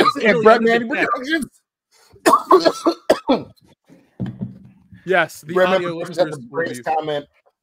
He's like, the audio listeners are going to be very confused by this. Oh yeah. Or anybody that came in during that moment. Only. Jeff had his green screen up, and the background was like some shitty bar grill. And that was the inside of a Red Lobster. He was doing a local news. What was it? That was a Red Lobster. You said go inside of Red Lobster. That was Red Lobster. Oh my God. A Red Lobster corner booth in his background, and he looked like he was on location covering the chapter 11, and it was funny as shit. And we're also going on strike, which all of us are going on strike. No. Me and Kendo are going on strike. You crossed. Dion crossed the picket line. Dion crossed the finish line. No, it's okay. We get it. I didn't cross the picket line. You have mouth speed. It's okay. We don't totally kind of blame. I'm staying in communication with the boss man. I'm making sure he hears all of our concerns. There's just one problem. I'm striking with you. We're all doing it together, boys. Fuck them. So we're going on strike against our own team or against our own show. Perfect. Unfair labor practices to union podcasters. I'm looking for you later. Agreed. I'm on all of our sides. That should be the name of the episode, just to confuse people. WCBS goes on strike. That'll probably be the title of an episode on on Apple Podcasts or something like that, so we don't mess with YouTube. Oh yeah, I like just get it going on Twitter. WCBS strikes against make up some podcast network. Yeah. WCBS podcasting goes on strike against strawman podcasts. I mean, I look, the president of the company and the head of the union being the same person. What could go wrong? Those are always successful, right? And apparently Dion's our shop steward, so we got that going for us. Best interests. I trust you, Dion. I believe in Dion Green. It's going to be a fun election season, folks. By the way, guys, I will send you all green screens, and we will be able to start broadcasting from anywhere we need to now, boys. Oh, good. Once we get those, the strike will be over. So, folks, stay tuned for weekly updates as we go on strike with ourselves. Kendo, I'm hiring you, Yui, to fly into the war-torn battleground that is where you live to drop your supplies, so you'll get a nice deployment. Is there anything you want, like some Yingling added in there? Dude, yes. But if honestly you sent me a message and said literally look up, and I look up and there's a fucking helicopter that shoves one of those parachute crates out of there, that would make my day. I'd be like, this is the greatest thing that's ever happened in my life. was about to say, it better be more than just your fucking day, because that's going to require a lot of strings to be pulled. So Kendall would be sure like, damn, he committed to the bit. Yeah. Wow, he went all the way for that joke. That's awesome. Well, yes, I have a month worth of WMEs in my garage. I'm going to eat them because it's hilarious. Yeah. Go to work the next day. Everyone's like, dude, you see that helicopter drop that pallet out there with the parachute? Be like, yeah, that was for me. I'm apparently kind of a big deal because I went on strike. Yeah. We got to get you back, man. You're valuable property. Property of WCBS. Oh, shit. I got, let's talk about something that's a little, I wouldn't even call it spicy. It's just interesting to discuss. Let's get this image up on screen. This could be a little two for Nick, since it's a movie. You saw it, right? Or you did not see it? Oh, it's Civil War? I have not seen it yet. I've not seen it. Okay. So I've seen this movie, folks. We're not going to really be talking too much about the movie right now. I would recommend it. It's it's a stern movie. It's different than what you'd think. I wouldn't say, if you're not that interested based on the trailer, I don't think it's going to change your mind, because it's an A24 picture and it's very small. It's a movie that is not this big battle. It's about photographers. It doesn't even show the president, but for 30 seconds in the opening and 2 minutes at the end, they don't even tell you how things go down. You're very much dropped in the middle of this what if scenario in the US. It's very interesting, but I can definitely see why it would rub some people the wrong way. So take that as you will, but I found it interesting. So, as this says right here, many things are meant to be incendiary about the film. But The Hollywood Reporter has revealed that the new ad campaign for the movie has been getting a lot of negative attention online. Civil War has released 5 new posters that aim to depict haunting situations of American cities in shambles due to the war. However, these posters have been called out for having something off about them. They were made using AI. The posters in question were posted on the film's Instagram and some were displayed as prints. A source explained these are AI images inspired by the movie. The entire movie is a big what if, so we wanted to continue that on social. Powerful imagery of iconic landmarks with dystopian realism. And let me actually show some of these right here, folks, so you can get a better picture of what the posters are. And so it goes to continue on. Here they are. So we got Chicago right here. Actually, I've actually parked in here. LA. No, was that Miami? No, I think it's Miami. Looks like LA. It does? I mean, it's an AI image. I think I'm sure they got certain shit wrong. I got Vegas. The dome finally burnt down, so that was a waste. Here's San Francisco. Miami, they got us, Nick. They got us right in the heart. They got our city. So the reason I bring this up is AI is an immensely hot-button topic right now. While many wondrous things can be generated by these programs, there are still lies and unsettling uncanny valley effects that have been made. So that's the opinion of the article. I wanted to know how you guys feel, because I know I have talked a lot about how I feel about AI, and I'm against it in comic books, especially comic books. Like, if you're using that, no. We don't believe in that. I stand against that. No AI in your comic books. Hire artists. That's what they're there for. Don't cheap out. Don't do it. But anyway, I'm very much against AI for a lot of stuff. But how do you feel about the situation where this is a very small budget movie and they don't necessarily have the ability to do these things, and to gain more attention to their movie, they use a very accessible program and they're open about it? How do you feel about, do you think there's really a justification for backlash in this situation? It's weird. It's very weird, because I know I've been a part of and made a couple of independent films, and it's always just like, you're always trying to get as much exposure as you can for this little project you've done with your friends. It's very much a pain, and to have a tool like this that you can just make a prompt in and get what you want out of it for promoting your movie is great, because you may not have the money left in the budget to hire an artist, hire a photographer, hire a graphic designer to make what you want. But spending some time on a prompt and getting what you need for that will get you there. Now, I mean, I think it's fine personally, I think it's fine for independents and people, under a certain budget to do it. It's okay. But when you start getting into like A24 and Blumhouse, if they were starting to do it, you start getting into that gray area of like, you guys still have access to Hollywood money and Hollywood actors in that area. You don't need to do this. Well, remember, this is A24. This is an A24. I know, but still, like their movies have a very certain, they have a very like, they have. I thought you were okay. Gotcha, no, because like Blumhouse A24, like in the middle there, like their budgets are very low, but they do very poignant, like good stuff most of the time, anyways. But I understand, like they have to keep the margins thin so they can make as much money as they can. But it's one of those things where like they still have access to Hollywood level like money. They don't need to do this. They could have. I'm sure they could have asked their executive producer or somebody to be like, "Hey, can we get some more money for these promotional things?" They could have done that and paid an artist, photographer, whoever to make those things. They could have done that. I'm not a fan of any bigger studio having access to it and using AI either. Like that's ridiculous. You have the money, the means, and the ability to hire people to do these things. You should not do this. This is not how this should be done.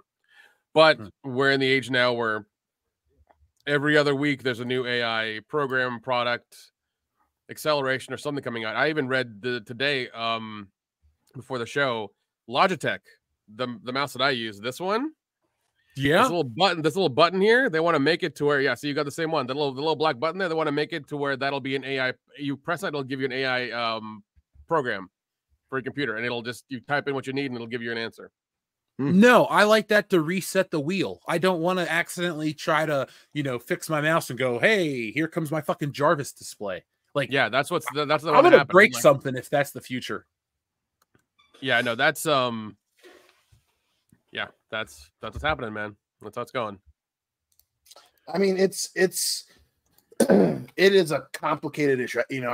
This specific situation is a reminder that there are levels to this right now. Overall, the disclaimer being, I am a fan. I don't have any experience in making film or doing promotional art or being a part of the pre-production, post-production, during production process.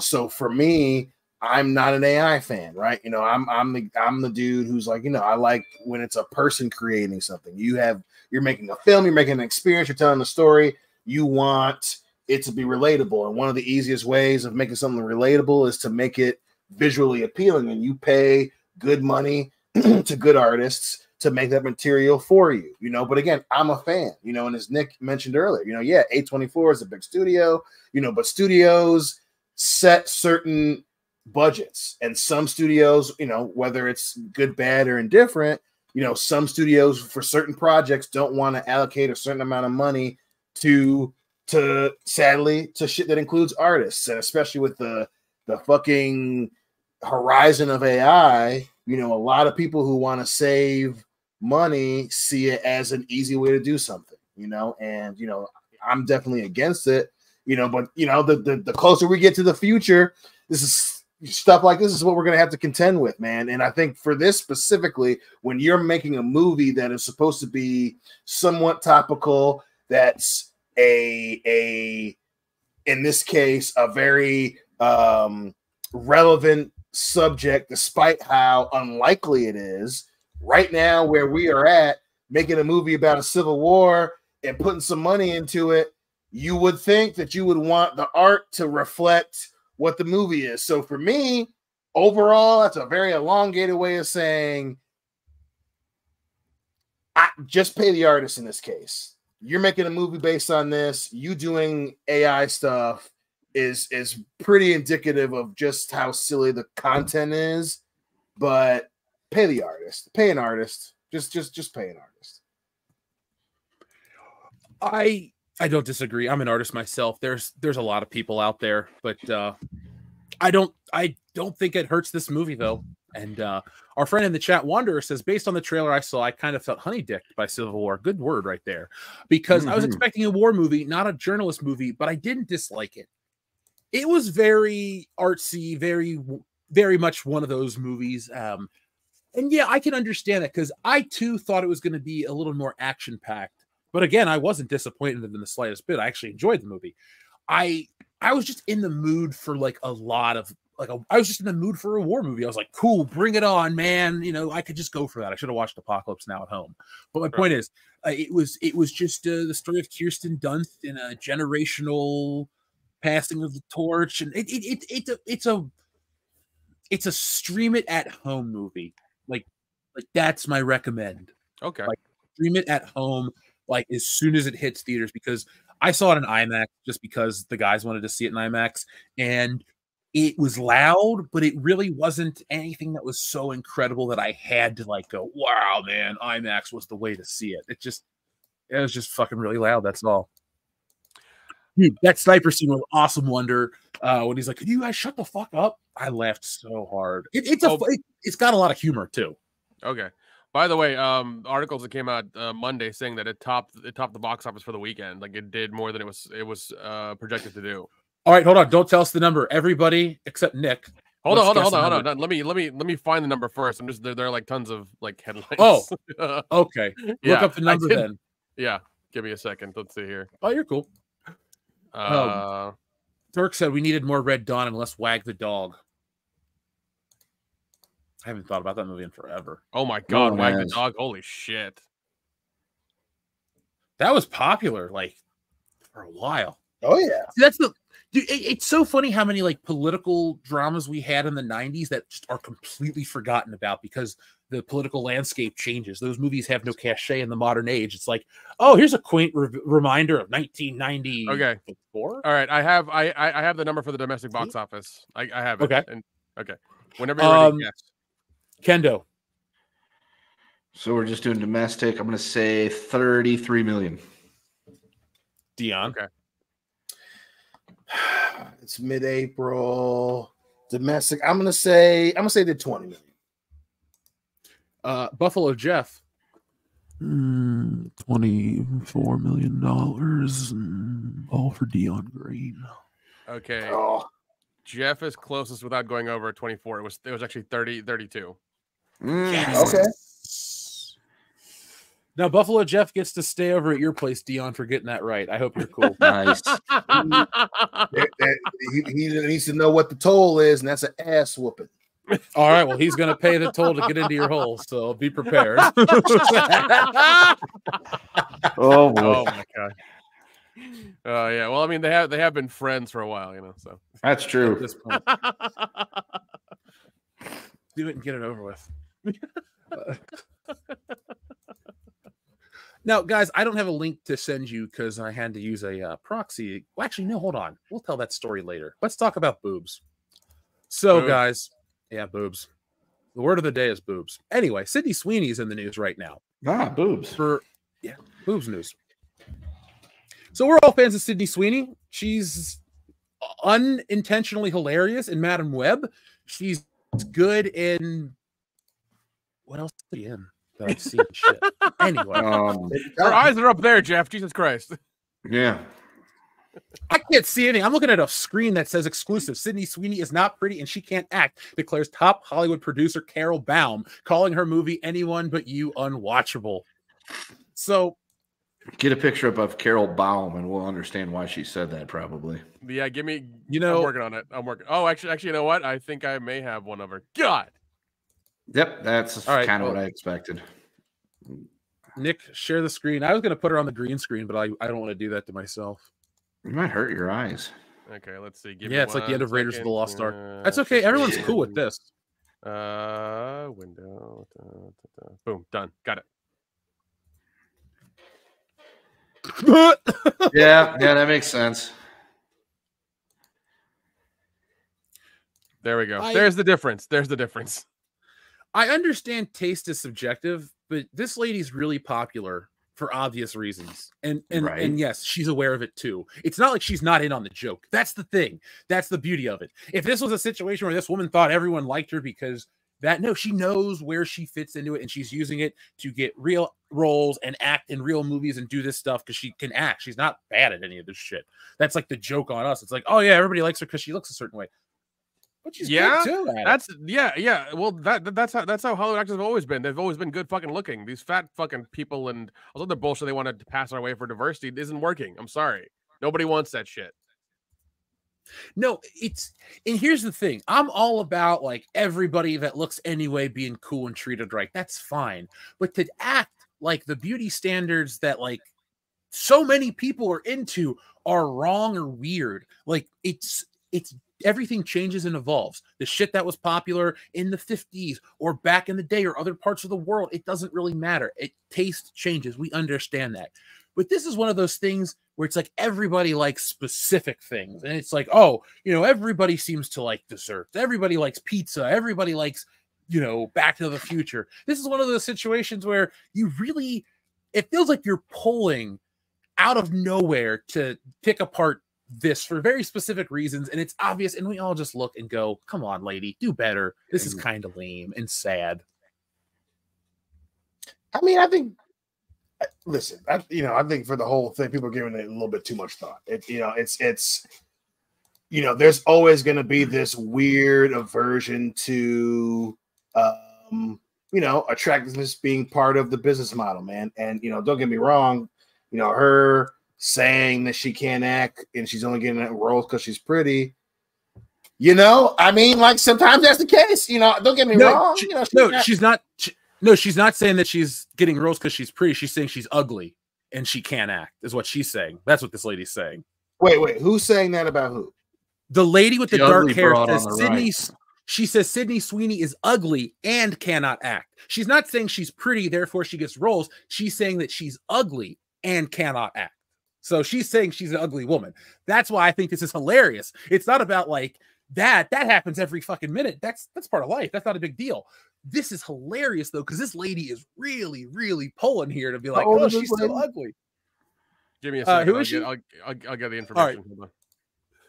The lady's saying it. Yes, the lady's saying it. Yeah, because it's just for overall, it just sounds like another old person young at the clouds. I mean, it's just like, and again, that goes to show you, especially in Hollywood, a lot of this shit is just is I don't know, like that's okay. Like you're calling exactly. her she can't act. Like okay, like Madam Web wasn't great, but it was terrible. Right. You're personally intent, and that's what's so funny about the whole thing, right? Like especially in Star Wars and everything that Disney's done over the last 5 years, right? Like there's always the conversation about you shouldn't go after actors for how they look and and you have people they do it to themselves, right? They get on the fans. It's the fans' fault, and it's always funny when this type of thing happens. And she's ugly and she can't act. Well, why are you taking a shot at her? She was just in Madam Web. What's the damn. It's just such a whole weird thing. And so it's a very weird thing. I think it's just indicative of society nowadays. Like, how it is. We have to you can't just make a statement or an opinion. You have to overly course correct and go to the extreme when you put out stuff. She couldn't just be mad that she's an older, bitter woman apparently and is all pissed off about this blonde with big personality on the screen and all that stuff. She has to go the opposite directions. So it's kind of like, oh, well, we have to include these people in these movies because they look differently than, what used to be the norm in Hollywood of all the, attractive people. So in order to defend that, you have to go all the way to the other direction and defend it to the hilt, as opposed to just, if she would have just been like, I don't know why people are into her because she really can't act that good. Okay, you might get some people listening to your argument, but she had to go the one step further and fucking dig at her looks, which if you were to dig at that lady's look, she'd be like, you can't judge me like that. Like, you just fucking judge somebody else like that. It's old white. Again, who was it saying it? She's a film producer. Hold on, I'll get her name for you. Carly Simon. Just go with that. Yeah, Carl. I like Carly Simon. Carol Bond is an American film producer, best known for her work in Sand Dollar Productions, Dolly Parton's TV, and film production companies with Sandy Gallin, Parton's family former manager. Well, if she worked with Dolly Parton, maybe that's what her axe is to grind. She's like another blonde with giant personality out on the screen that everybody just fucking drools all over. When is somebody going to be interested in somebody that looks like knockoff Rhea Perlman? God damn it. The market slim, but there's somebody out there. Yeah, and like I'm trying to look for like I found her Wikipedia, but it's not giving her fucking age or her birth date, so I would just say she's old. Yeah. What was her name again? Carol Baum, Baum. Yeah, who the fuck was even covering this? Dion I don't know who Carol Baum is. It's just such a weird, like, it's just like, we're in this post Me Too world, and now the conversation on the internet is we should be mindful of how we critique actors and what they do.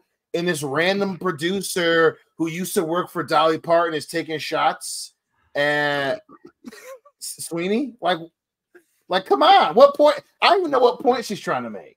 Like, she's ugly and she can't act. I just think that I was at brunch. Fuck it. And it's like, okay, like, why are you pissed at this young? Well, okay. Here's her quotes from. I'm reading it from the Daily Mail.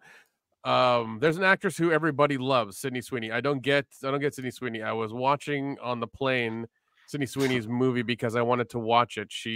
I wanted to know who she is and why everybody's talking about her. I watched this unwatchable movie. Sorry to people who love this movie. This romantic comedy where they hate each other. Referencing, producing. Okay, yeah, that's what it was. Nobody had to answer, but the question was asked.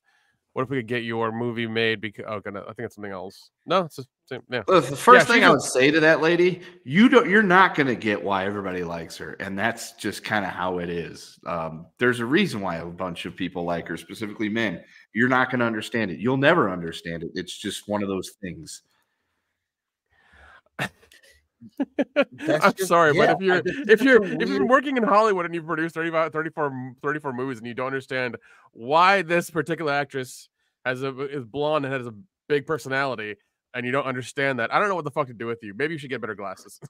Yeah, it's dude. It reminds me of like my grandmother when she would go on these like rants about these things, like when Tiger Woods got caught pounding everything that fucking moved.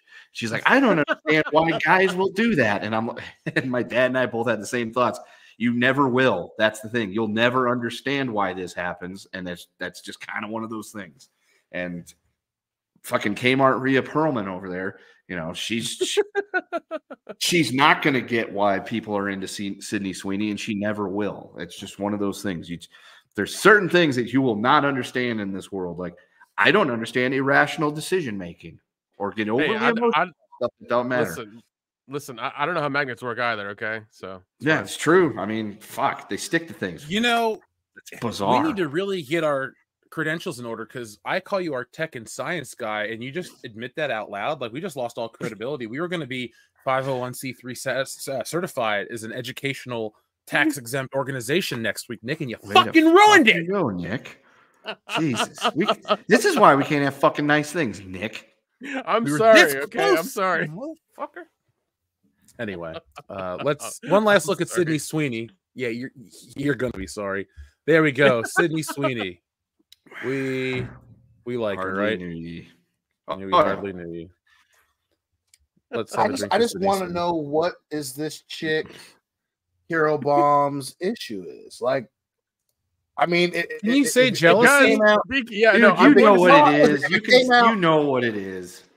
Listen, if it came out that she was at brunch with her homegirl and someone reported on it, I think it's a little different. But I just, it's just so weird to randomly take a shot at somebody who's in their prime right now. Like, listen, Carol. So far, it doesn't look like that Carol has responded or clarified her comments. She's saying it to this film critic or whatever, but it's like, hey, if anything, it's proof positive that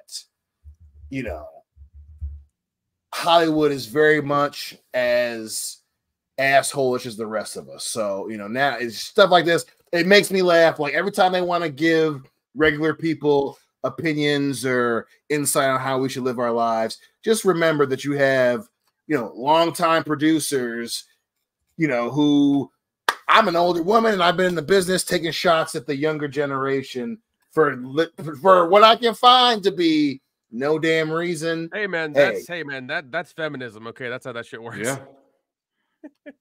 They all want to look like that with their purple hair. But it's hard to argue, you know what I'm saying? It's hard to argue.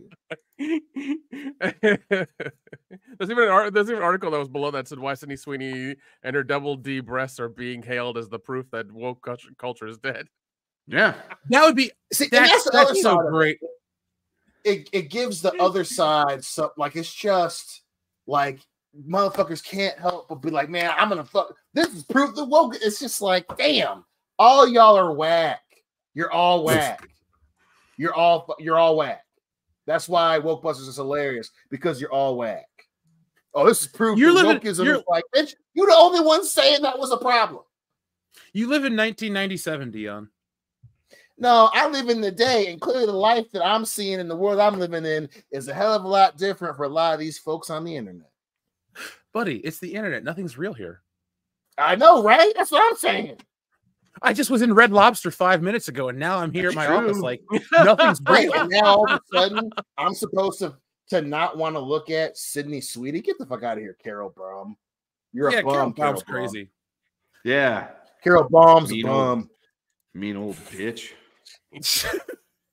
Now, guys, we love to talk about crazy, exorbitant things here on World Class Bullshitters. We're sometimes a pinky out organization. We like a good steak dinner, too. We like the finer things in life that cost money. But sometimes the finer things in life are the most expensive things only.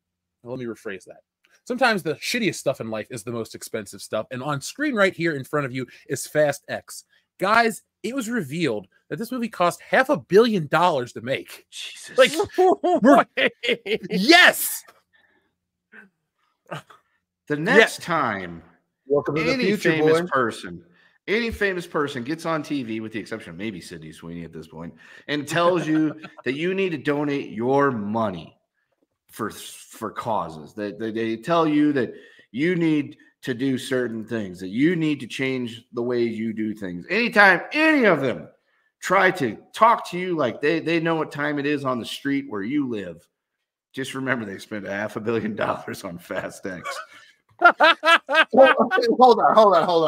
on. Let's not conflate things here. Now, no. I have something even better. I will counter that. Kendo, remember when the two famous Hollywood producers came up with an app called Quibi that they put $2 billion into, and it fucking went nowhere in 8 months. Yep. But we need to donate money to the causes they're telling us to. Instead of making shitty movies, fucking help rebuild Hawaii. There are causes that are worth donating to. Don't get me wrong. At the same time, the biggest issue with this X news is whenever studios complain about the issues with making movies and why making certain movies isn't good and all that, remember this, because this model of spending a bunch of money to make $1 billion, shit like this is why this is not going to last forever. And again, don't get me wrong, actors and production staff and all that, if they're getting paid, if they like it, I love it. But $500 million to make that movie is studios don't get to complain about the cost of shit, because if you're willing to spend $500 million because the numbers tell you that you're going to make a blockbuster, movie studios get what's coming to them. When the bubble pops, it's going to be because of movies like Fast X. Yeah. When I lived out west, I had somebody that would tell me about a lot about this movie. Actually, I got stories to tell you guys. Oh no, you've told us, and I'm just like, the fuck are these people like on about? Things I promised I would never ever tell. Sorry, folks, I did Honey Dicky right there, but I've heard some things that, like, how does this much money get spent? Oh, when you hear that this thing happens, and you go, really? You can lose that much money from that? Yes, you can. So it makes sense if you know how fucked up these movies are behind the scenes. These are like Ego, the animated series. Everybody on set. Oh, hold on. We can't upset Vin Diesel. We can't upset The Rock. This person's on this team. This person's on that team. It's like high school. Like that's why it's so much money, because they got to corral people and do dumb shit. But by the way, Fast X worldwide box office, according to the numbers, is 714 million. That's it? Yeah. Domestic is even worse. Domestic, is 146. So what you're telling me is we can say that the Fast and Furious franchise has jumped the shark. It's peaked. It's dead. It's no more. It ceases to be. It's just kind of on its death spiral. Yeah, it's been down that spiral, because I don't know. Like, I guess Vin Diesel has some fucking weird tapes in his closet. That's why he keeps blackmailing people to give him money for these movies or whatever, because that's the only way I can see it's getting made. Because they're terrible movies. They're not good at all, but they're still happening, which is just like, I don't know. It's idiotic. Certain projects by certain studios, we've said this since the channel started, they think the audience is dumb, right? So, people who got caught up in the emotional part of Star Wars, they're not, people forget, they can afford to make these movies, right? And they think that if I just spend a bunch of money and don't put effort into the foundation of a film, I can make $1 billion. Now, don't get me wrong. It's hilarious that only made $700 million when it cost in total $500 million to make. The fact that they only made $200 million off of that investment, Universal deserves that. They deserve to take that on the chin, because this is not how you make movies. Oh, buddy. You make these sons of bitches. But Disney does this. They all do this shit, and they're gonna, when this bubble is gonna have to pop before they realize that making movies like, just because you have The Rock and Vin Diesel and Jason Statham and Tyrese and Ludacris and Jason Momoa does not mean you're gonna make $1 billion. You have to try to make good shit, and the bubble is going to pop sooner rather than fucking later. Well, Dion, one thing, it's not a $200 million profit. It's the budget is 2.5 times the budget of that's how you get to break even point. So the budget on this movie officially is 500. What did it say? 563 or whatever. So, God, they have to make $1 billion plus. Was it whatever to break even? This is fucking dead. Right. God. That's. I mean, I'm assuming that the marketing part is involved in this. I can't imagine that to break even. To break even means that they overall spent $1 billion to make that movie. I don't. That's crazy. I cannot imagine, even for movie studios in the 2020s.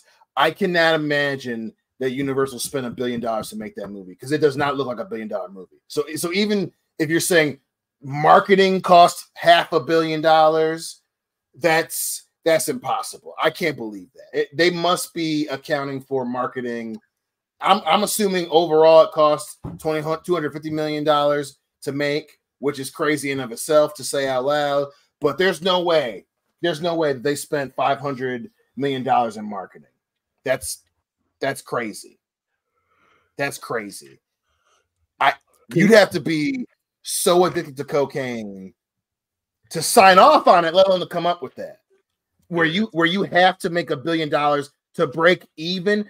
There's no way they were like, yeah, this movie's gonna make $2 billion. That I can't believe that. I can't believe that. That's insanity. Yeah. That's insanity. Well, and once again, and to talk about another studio, A24 and Blumhouse, their movies are like hit or miss for me, but they are doing things very well. For instance, like the movie that they did really well in 2022, Everything Everywhere All at Once. The budget for that, according to Wikipedia and their website, is, let's see, the budget was between 14.3 and 25 million. The domestic box office was 77 million. The worldwide was 111. Big profit margin. Yeah, and then the other one that's like right under that was Uncut Gems. The budget was 19 million. It made at the box office. Let me make sure of this before I say anything. Let's see here. Okay, the domestic box office was 50 million.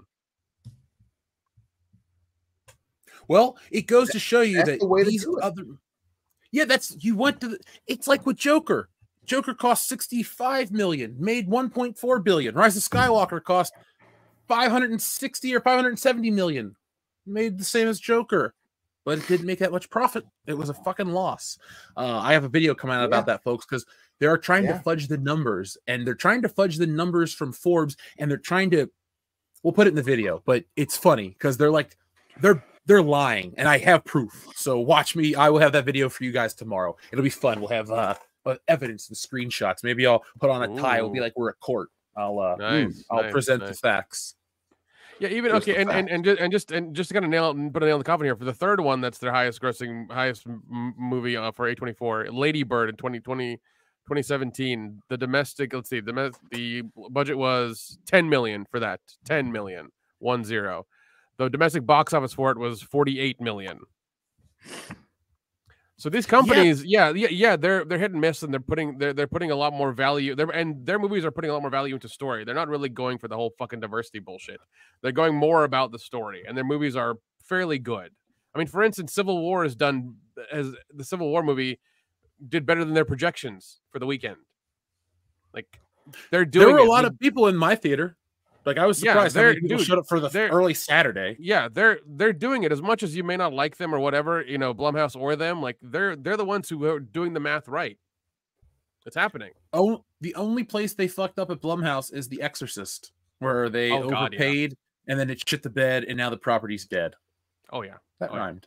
Yeah, I mean that's the side of that's what happens when you miss the mark with those type of movies for sure, and that sucks, right? But it's just I just remember a time where budgets ballooning to 3 figures was a big deal, and now you have studios very openly and very easily having fucking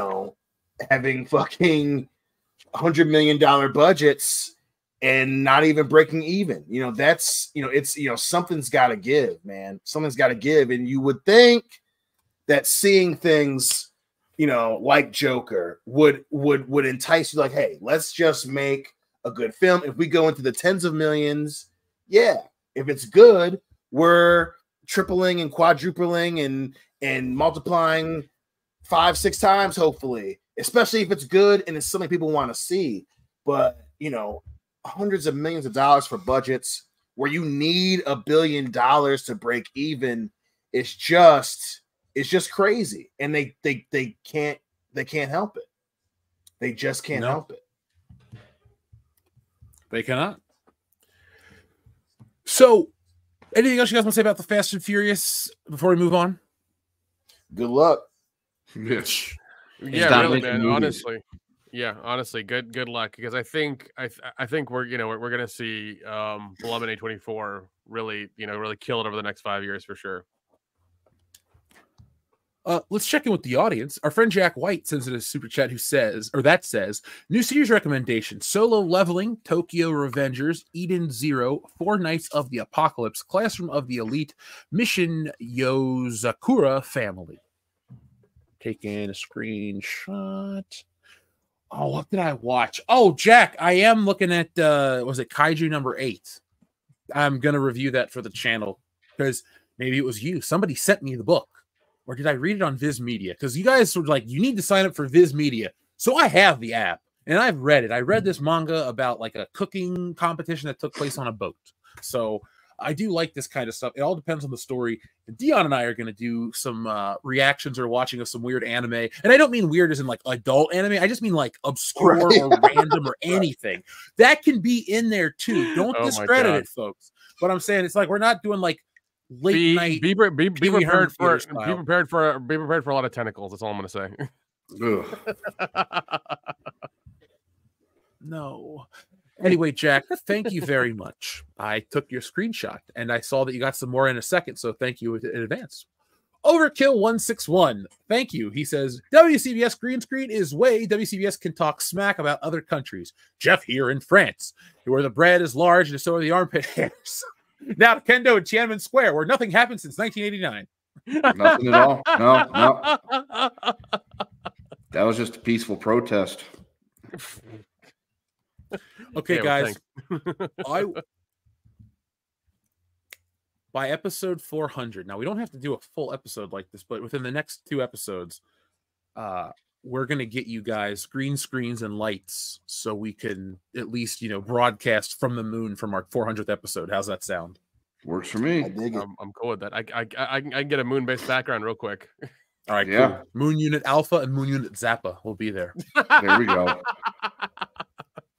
Well, funny side thing I read last week, Northrop Grumman and a bunch of other defense contractors have been contracted by the U.S. to build a rail system to mine the moon. Oh, we're out of cheese. Okay, cool. Yeah. Sure, we'll go with that. Yeah, some shit's going down somewhere. I'm waiting. It's like we're just gonna watch from the sidelines. Oh yeah, there it goes. Humanity. Yep. Yep.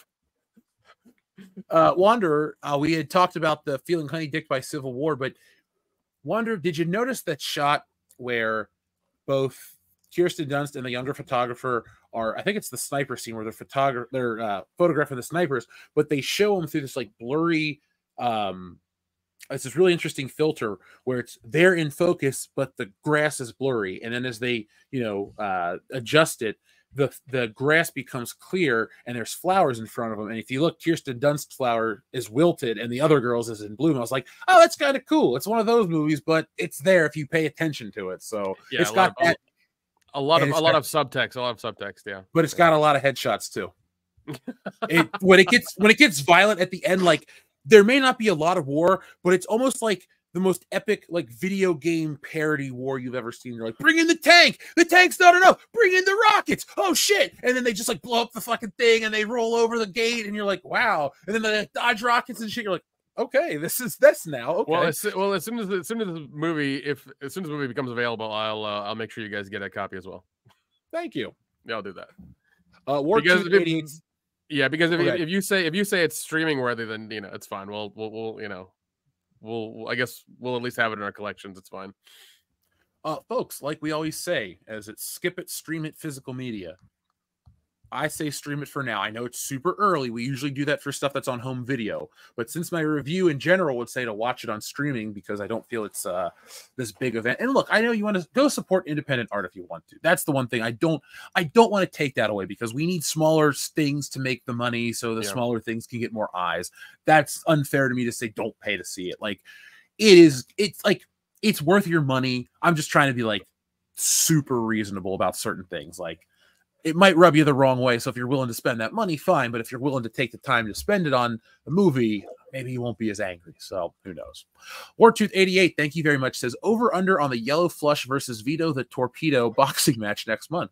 My money is on the paramedics. That Star Wars girl and Zaya are going to be the ring girls. Here we go. What? I haven't heard about a single. I don't know any of this. Yeah, I was like, what? Yeah, I don't know anything about that shit. Yeah, I was about to say, I don't know what any of that is. Well, watch. I guess we'll all. If it's a shit show, do we want to do commentary on it? Does he mean Yellow Flash? Oh yeah, I think he's just not a fan. That I don't know him, so that's fine. I was like, yeah. I mean, maybe there's a parody channel called Yellow Flush, and we're just late to the party. Maybe. There used to be all those parody Jeremy accounts, so who knows? That's true. Jack White, thank you very much again. He sends in 2 generous super chats. He says, Jeff, I just sent you an email with links to a video. Check it out when you get a chance, and more series recommendations in honor of the word of the day. A Date to Live, to Love, Ru Nisakoi. All right, well, okay. I always take screenshots of the recommendations. I'm afraid of this one, man. I'm just going to be honest. Like, if I see some... Jeff might go away if he's emotionally or mentally scarred by this anime you send him. So that's a disclaimer. Just putting that out there. I don't know, man. You've been to this. You've been to the same. I don't know, 24, 25 years I have. I think you're fine. Look, I lived out west through some. Yeah, shit. exactly. You lived out west for a bit. I think you're gonna be fine. There was a time when I was out in the desert. I was like, what the hell am I doing with my life right now? It was crazy. Were you digging your own grave? Is that what happened? Did you get messed up in some stuff that you owed some money to some people? No, it's not that exciting. I just went out to the desert and rented like it was a cool ass cabin in the desert. Okay. And like got drunk and hung out in a hot tub and grilled. So there you go. Wasn't sober at all on that trip. Did you grill lizards or did you grill actual meat? Like what'd you do? Oh, we had went to Ralph's and like loaded up a cooler full of steak and like all this it was like really good food too. We just were like, all right, we're gonna be out here, let's just keep eating. Fair enough. Jack White also says, and Kendo, this woman producer and her attitude are exactly what the woman who wrote the book that feminists called the Feminist Bible wanted, and the woman's name is Simone de Beauvoir. I know her. I've heard about her. Yeah, I know about her. Jack says, a few facts about her. She was a Marxist. She looked like a man. She abused her position as a professor to get her female students to sleep with her. And she had a real thing about wanting the human race to be extinct. Hence her push to get women to act more like men. And she was attracted. She signed a letter, a bunch of French academics that collected on the French government to lower. Oh God. Okay. I'm not going to say that. Wow. Yeah, I don't want to talk about this lady. Yeah. Homeboy went a little bit down the rabbit hole with that one. But you know what though? Hold on a second. Before we say anything about that, he sent so many, it gets us this. You know, they say all men are created equal, but you look at me and you look at Small Joe, and you can see that statement is not true. See, normally if you go one-on-one with another wrestler, you got a 50-50 chance of winning. But I'm a genetic freak, and I'm not normal. So you got a 25% at best at beating me. And then you add Kurt Angle to the mix, your chances of winning drastically go down. See, the three-way at sacrifice, you got a 33 1/3 chance of winning. But I got a 66 2/3 chance of winning because Kurt Angle knows he can't beat me and he's not even going to try. So, Samoa Joe, you take your 33 1/3 chance minus my 25% chance and you got an 8 1/3 chance of winning at sacrifice. But then you take my 75% chance of winning if we used to go one-on-one and then add 66 2/3%. I got 141 2/3 chance of winning at sacrifice. See, Joe, the numbers don't lie, and they spell disaster for you at sacrifice. Jack, thank you for your generosity. And folks, thank Jack for getting the Steiner math button tonight. You know the secret number. It can be 1, or if you're that generous like Jack in a row, well, it still counts. So, Jack, thank you very much. And if folks, since Jack sent in even more, why don't you guys throw a number out at us, and if we get any repeat numbers, we'll press you a couple buttons. So I hope that happens. But guys, our friend Sejorjan says Woodrow Wilson appears on the series 1934 $100,000 gold certificate used internally in the Federal Reserve. A few examples are on public display. Great. They put them on money. Luckily, that's not money we can spend, or else I'd be very tempted to never carry those bills. Yeah, I don't think that's a problem we currently have. Oh, I'm not going to spend my Woodrow Wilson on you. Sorry, you're just not worth breaking the bill. Right. Well, you know what? Dr. Coffin Nails and Clone Geek sent in 9. So here's a button for you guys. What's that smell?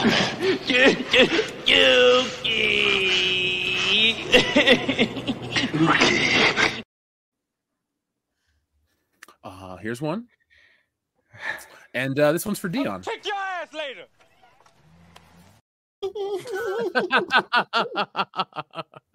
And that's how you break Dion. Oh my God. Is he a civilian now?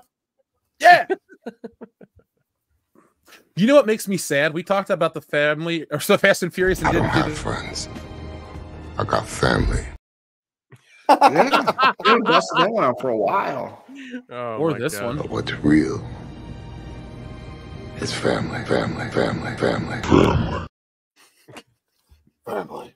I don't have friends. I got.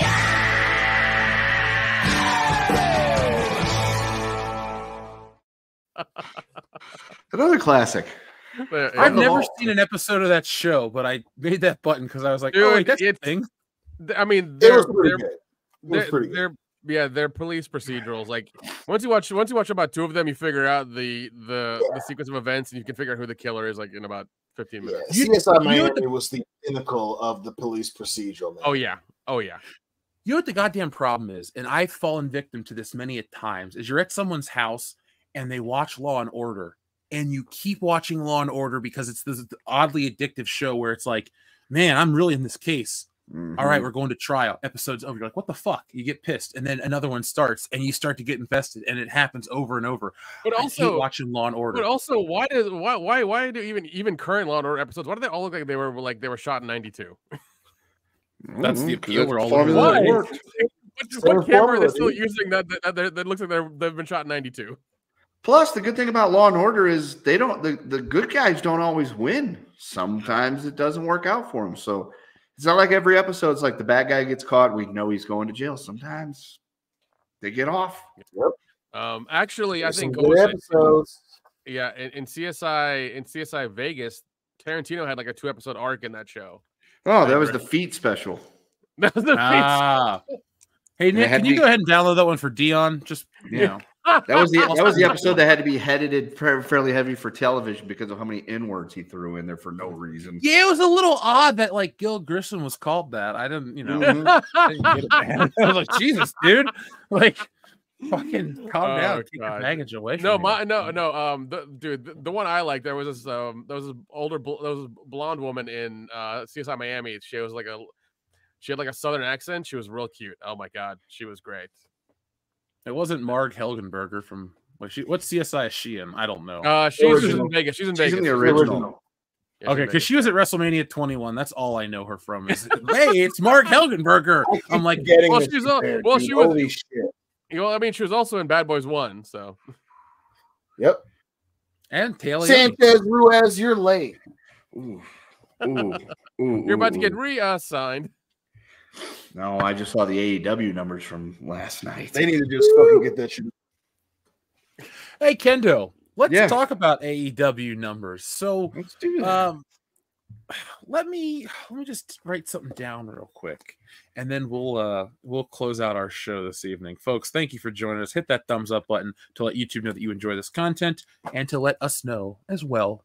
And if you're listening, please give us a 5-star review, not for our egos, but because it helps us become more searchable in the index. As things change and a more equal and fair playing field arrives on the internet, WCBS is growing at a great rate. Surprise, surprise. You can't keep a good bullshitter down. So, folks, join us on this rise to 200K. And then, like I say, each and every week, I want the gold, sucker, right here, a gold play button. I'll fucking throw out the Avengers. I don't care about them anymore. But the gold play button is bigger than the Avengers. It's bigger than Thor. Shit, Thor's not worthy to carry that shit. So keep Mjolnir, we'll take the gold. But until then, folks, keep watching, keep subscribing, keep spreading the word of WCBS, and keep it fun each and every Thursday night. I need water, but I'm going to wait because I don't feel like getting up. So, where were we? Oh, yeah. The numbers don't lie. Law and Order. Yes, AEW. So let me pull up the AEW graphic for the sake of the listeners out there. And WrestleMania is over, and I'm really kind of out of pro wrestling mode, or I thought I was, because I got, like I said, the call to go to AEW, and then I have SmackDown tickets for next Friday, so I'll be at the draft. So if you guys watch that, maybe you'll be able to see me on TV. Cool. Oh, yeah. Now, folks, we're just putting this graphic up here because it's AEW's newest pay-per-view. We're not actually going to, you know what? Let me get a better picture. Give me a second. And it happens in my hometown of St. Louis, Missouri. I know you're not going. No. He's not driving back for that bullshit. No. I mean, maybe if you paid me to do it, I'd be like, all right, I could probably swing this, but not that interested. And what's it going to take? What's it going to cost? $100,000. I'll ask my uncle Tony Khan to spot me $100,000 so you can go and shit on his show live. They have sold a lot of tickets though, but that's also because St. Louis is a pretty hot wrestling market. Like even during the downtimes and everything, St. Louis usually sells out. Even the house shows, they usually sell most of the tickets. So it's a bit misnomer. That's why they're having the pay-per-view in St. Louis, because they know they can sell out. Oh yeah, like Chicago. Yeah, like that's the thing I always like to keep clear. I always do want AEW to win. I mean, maybe I've bought almost all of their pay-per-views and I paid cash for. Oh, not cash, but you know what I'm saying. I paid for them. I didn't steal them. I didn't hire them. You know, I went Tony Khan here. I did. I just fucking made it rain on them. My point I'm making though is I did support this company for a long time, and they keep doing shit to disappoint me. And so I'm just kind of checked out. I don't care anymore because it's been a couple of years of like their big Wembley show we went over at Phil's and we watched it and had a great time. And then we watched the next one and we were like, oh, what the hell? And then I think we watched the one after that and it was background noise for us. We couldn't even pay attention to it. Like, you guys are really falling off hard. And bringing in Edge and bringing all these guys from the past, you made one of my favorite wrestlers suck. Like, it's the same guy. He probably has more creative reign, but it's not exciting anymore. Edge was cool. Edge retired. It should have been done. It's a company full of this. But apparently, all the criticism that we have may not matter at all because AEW is allegedly hugely profitable. Would you guys believe that if I told you that right now? No. Well, I'm looking up some numbers right here, but I'm assuming it's TV money. Say what? I'm assuming it's mostly the TV money they're getting from TNT and probably. And well, right here, according to Forbes, AEW is officially placed as number 3 on the most valuable combat sports promotions for 2024 with $2 billion valuation and revenue of $250 million in total revenue for 2023. The top draws for the company are listed as The Elite and Jon Moxley. It's also worth noting that the UFC... Here they can say that's not true. Now, it's also worth noting that the UFC stood head and shoulders above the rest with a value of $11.3 billion. At WWE placed at second place with $6.8 billion, followed by AEW at $2 billion. We also have one championship at $1.3 billion and Matchroom Boxing at $850 million. So that gives you the full range of what these combat sports are making. That closes out the top 5. But what do you guys think of that? Kendo, you start first. Are they saying that's what they made or that they're saying that's what they're worth? That's the value. So it's like I told you earlier today, I can buy a house for $500,000.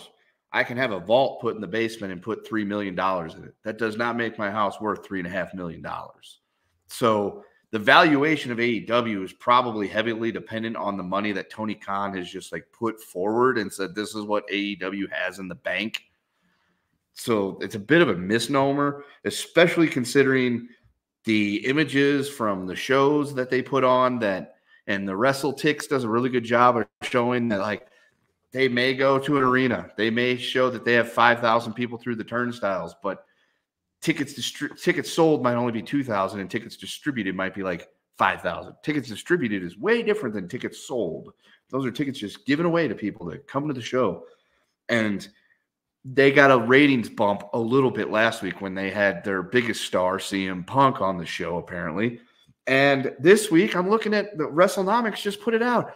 Last night's AEW Dynamite. Anybody want to guess on what the average viewer number was? I'm going to say 50,000. 890,000. I don't know, 100,000. 762,000. So they're down again. They got their big bump from the Big Bang Theory coming on or being on and the Overrun. But here's why I think it's funny that they talk about the Elite being such a draw. During the 8:15 to 8:30 hour, they had 865,000 viewers. During the 8:30 to 8:45 hour, that featured the Young Bucks backstage promo, as well as some dudes versus the Young Bucks and Kazuchika Okada, that number went from 865 to 725. They lost 140,000 viewers. And then, that's just people saying they're busy, blah, blah, blah. From the 8:45 to 9 o'clock hour that featured the post-match and Chris Jericho, they went up to 744,000. So there was a bunch of people that just changed the channel when the Young Bucks came on. And then they got some more numbers, but then, it went down again. It was during the time when Orange Cassidy was featured on TV. So regardless, like, they're not turning a profit. I saw pictures people were posting today on several wrestling group websites showing that the AEW Fight Forever game is now a $10 clearance at Walmart. I saw that. That game didn't make any money. They lost a bunch of money on that they fucking sank into the game. And then last night I was listening to an interview that Kenny Omega did the other day, and he totally baby-faced himself, at least to me. And I'm like, maybe this dude ain't so bad. But I don't know, man. Like, I've been on record numerous times. As much as people want to say I'm an AEW hater, I am not. I hate what they're doing. And I'm pissed at them for selling us a bill of goods. Like I've said from the beginning, we were told we were going to get sports-based presentation for professional wrestling. We were going to get the alternative to what the WWE was giving us at the time, which was Vince's fucking, fever dreams of what he thinks is fucking pro wrestling. And that went out the window real quick, and it just turned into fucking shitty indie wrestling. And now the WWE is on a hot streak, and they're kicking ass. And we're in a time frame where they don't have any excuses for why their people are not tuning into their TV. They're not up against anything.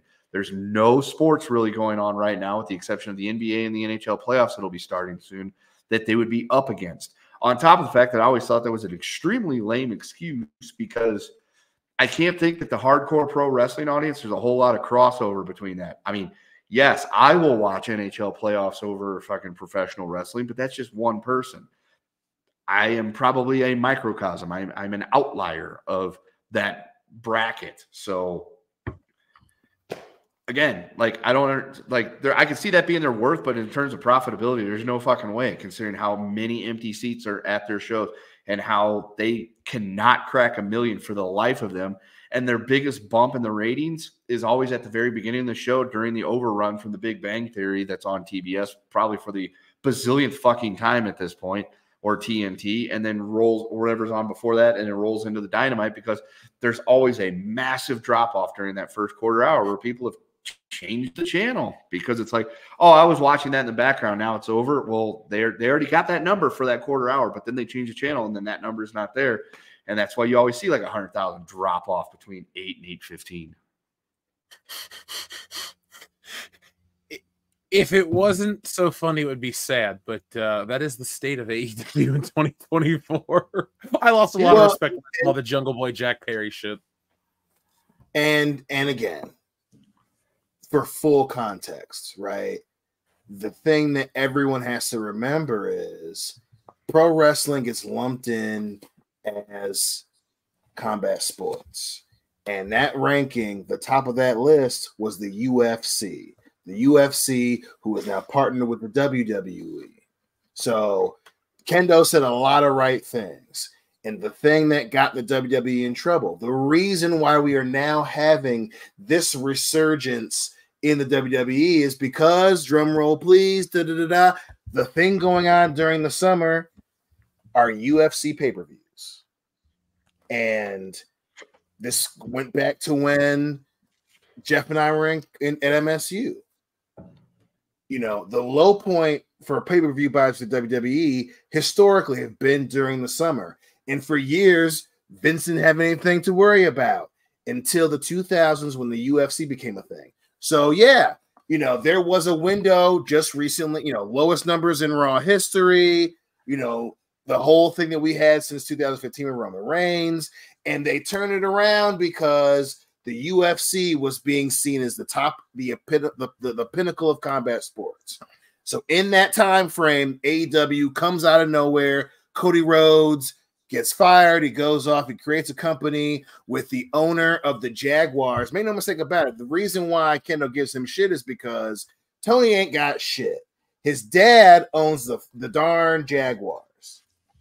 And darn Jaguars.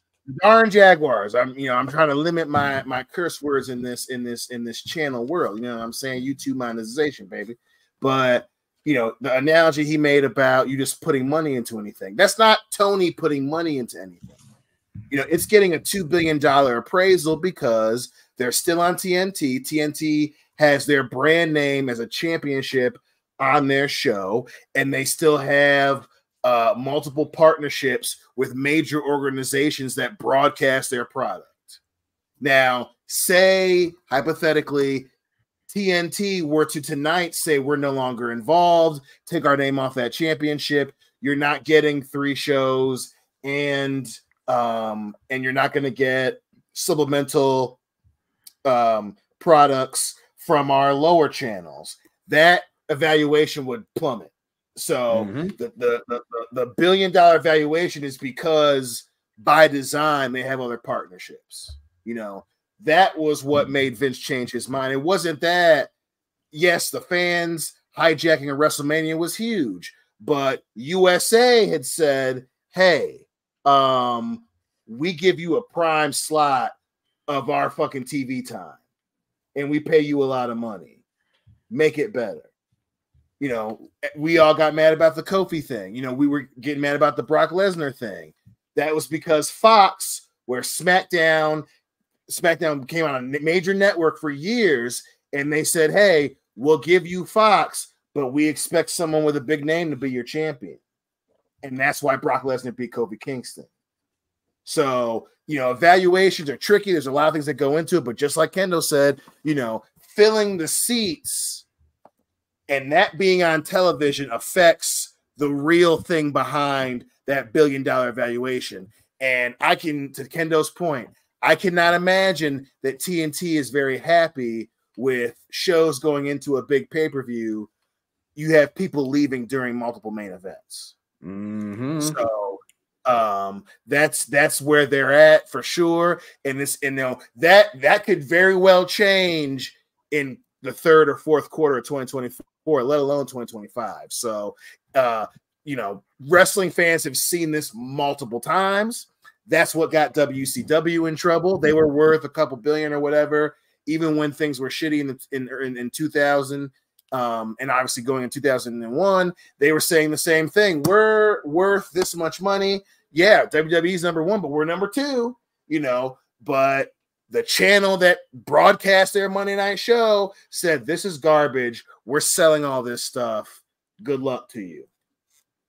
And AEW is a lot closer to that than they would like to admit.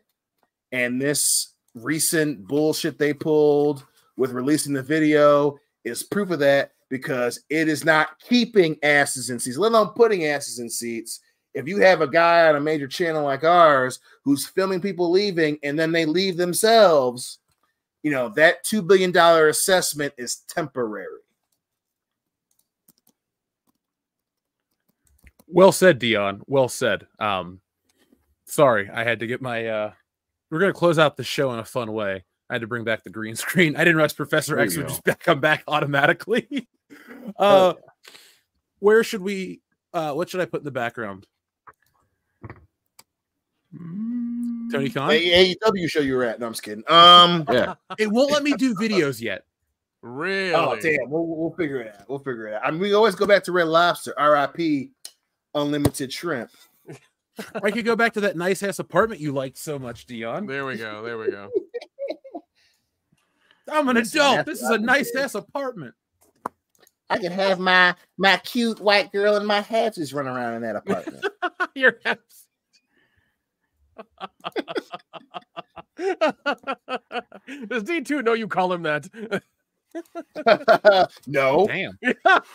Selfish as hell. And you know what? He never will. He never will. He never will. He'll listen back and I'll be like, I wasn't talking about you.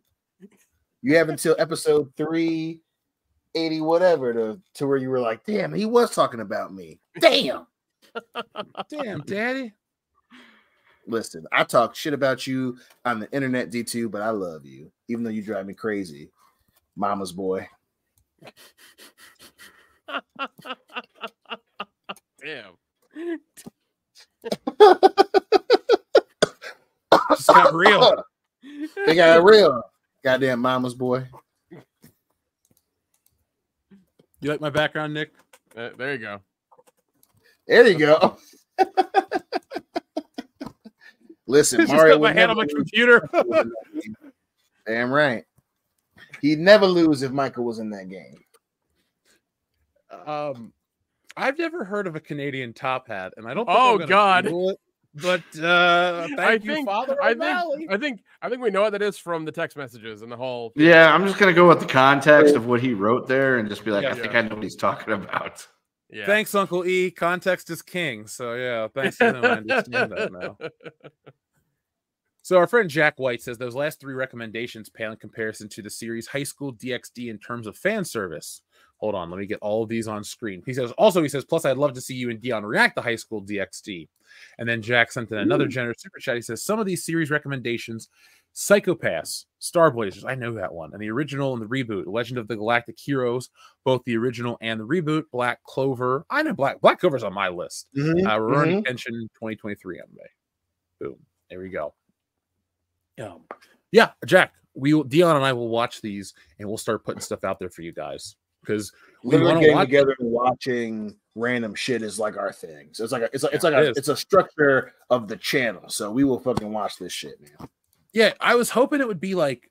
So at the beginning of the year, I was really into these made-for-TV movies, and I was hoping that was going to be like our weird thing. It's like, yeah, let's watch made-for-TV movies and text each other about how shitty they are, and then I just stopped. And so we've got to make a stream of it. We've got to make a stream of it. It's difficult to watch it because when you came up for New Year's, I watched the Earthquake one, and then I went on a kick of watching them too. So, but it's tough to watch by yourself because Hillary won't want to watch them with me. And literally the only friends that I have that will watch those with me are you guys. So, but we should actually make it a thing, man. That'd be fun to just watch fucking what was the made for TV big event movie in 1999? Watch it. Because that shit is a perfect time capsule. Storm of the Century. I remember Atomic Train. Atomic Train was one of them. Like, it was ridiculous. Recognize that name, man. I'm gonna have to look it up. There was a Kevin Sawa one where he was one about fucking tornadoes as well. That came out before Twister. Well, it came out the same year as Twister for sure. So that was weird. Made for TV movies were the shit. They were awesome. That shit was wild, man. Because there are a lot of movies that are on, that are recognized on physical media that people forget were TV movies. Yeah. So like Storm of the Century. Yes. Yes, that's true. Yeah, the miniseries, yeah. Our friend the Caramel Colonial says, okay, I give. Why is Superman eating a lobster? Well, the show was talking about Superman, which is still for the next 18 minutes. Today's the anniversary of the first publication of Action Comics #1. And we talked about Red Lobster going out of business. So today's visual puzzle was referenced to that. So, folks, thank you for playing along at home. Here you go. Let's zoom in so we can help the fine folks in the back see the reason why the Caramel Colonial is questioning tonight's show, folks. So here you have in this upper region right here, Superman looks happy. He's part Clark Kent. Well, he's throwing this man off because John Hammond from fucking Jurassic Park is over here eating his dinner, but it's not as delicious looking as this actual Red Lobster that they're eating at Red Lobster. And look at the view of this Red Lobster. Yeah, I'm confused why Clark Kent is in a Superman costume. It's very strange. It's very, very strange. Yeah, why would this Clark? How do you look just like Superman, man? Like, what do you do? I don't get it. Crazy. He does a lot of kettlebells. That's what he does. With like, I mean, I can see Superman being a lobster fan. I mean, come on, dude's he's intelligent, he's educated. He likes white women. What? He probably eats a lot of lobster. No, that's Static Shock and Black Panther. Calm down. Right, that's true. Dion, I can attest to dating a white woman eating a lot of lobster. Girlfriend like Latina in the show? Probably. I think Static Shock like Latinas. Him and Miles Morales, like they like the Latina girls. You know what I'm saying? Yeah. But no, let's be honest. The minute that Superman would crack into that fucking lobster, Aquaman would be like, "What the fuck are you doing? What the hell are you doing right now?" Oh, sorry, I'm just playing with the light. That's what the hell I'm doing. Yeah, we can tell. I'm trying to create a lightsaber effect on screen. Okay, how cool would that be? Okay, no, I'm not really. I'm tired. Yeah, you're just fucking around now. Okay, let's keep reading these super chats. The Caramel Colonial, thank you very much for keeping that name. That is one of our most random things here on the show, and we love it. Xavier to God says, is AEW better or worse than WCW 2000s? Better, but that's not a very high bar. They are better. This is AEW. They're going through their 1995 phase right now. Yeah. WCW in 2000 and 2001 was barely watchable. I know because I was there. And while AEW to me personally is barely watchable. Well, I was watching WWF too. I was watching them both, but I know you were. WCW I felt so bad for WCW fans back in 2000, 2001 because I remember, like, what was the pro wrestling magazine, whatever, and then WCW had their recap show on like Sundays on whatever the major channel is equivalent for TNT or whatever it was. But like just watching the recaps and stuff, I was like, damn, that's bad. You know, like, oh shit. Like, I'm glad that Eddie Guerrero is with my company, you know. So it was NWO fans were hurting back then, boy. They were hurting back in 2001. Yeah, it was very bad. AEW is better than WCW 2000s, but again, that's not a very fucking high bar. Hey, Samoa Joe's champion. They're not completely lost yet. Oh, Samoa Joe, man, I love that dude. I wish his WWE run would have been longer, or maybe even better. He should have been world champion a couple times, but that's just me. How do you feel about that one? Both of the guys just left. Oh shit! Sorry, I'm trying to set up the background for something cool. I'm sitting here trying to set the background for something cool. What was I even fucking asking, Nick? I'm. You're so tired. You're at the end of this, man. Yeah. Well, you're talking about Samoa Joe. Samoa Joe. There you go. Samoa Joe. Life sucks and then you die. No, actually, that's a Vince McMahon quote. There we go. See, the only thing I don't like about our new green screen setup is you can only use JPEG files. So, like, I'll download these cool pictures in the wrong format. Are you using StreamYard to do it? Yeah, that's the only way I can for now. Okay, well, yeah, we'll have to get you. Once again, we'll have to man, we can take some screenshots and save them as JPEGs. It'll be a little bit lower quality, but if you find some of your shit, that's great. Dude, talk about a topic right now. Vincent Kennedy McMahon. Woo-hoo! Where on the Vince McMahon were you touched or shat upon? right. But no, we'll get you set up with OBS, and I think you can do videos through OBS in the background. You can do GIFs and things like that as well through that. So I just love the more I move this, the picture's different. Yeah, I know. Gotta love green screen, man.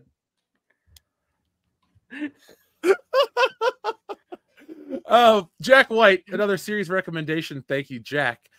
He says, Bungal Stray Dogs. And he also says, I want to see your guys' reaction to high school DxD main character and his perverse actions into the girls of that series. Okay, then. This is going to be a weird series, Dion. Yeah, I think that's the second or third message that Jack White has sent about high school DxD. So we have to watch it, I guess. Like, you gotta watch it now. And there's a ton based on his previous messages, the long time that he's been a fan, I'm sure that there's something that he's not telling us about that. So we got to figure out what it is, and hopefully it's not too wild. By anime standards, you know what I'm saying? Yeah, that's true. That's true. You guys have fun with that. Yeah. Listen, have that shit that'll change your worldview. Change your. You watch it and you're like, I'm not going to Japan. Yeah, I'm like, I mean, no, the bad habit. You're like, I'm going to Japan. But I'm going to Japan to get in trouble. Yeah, we'll go to a sumo wrestling match. Y'all putting this in your cartoons? What?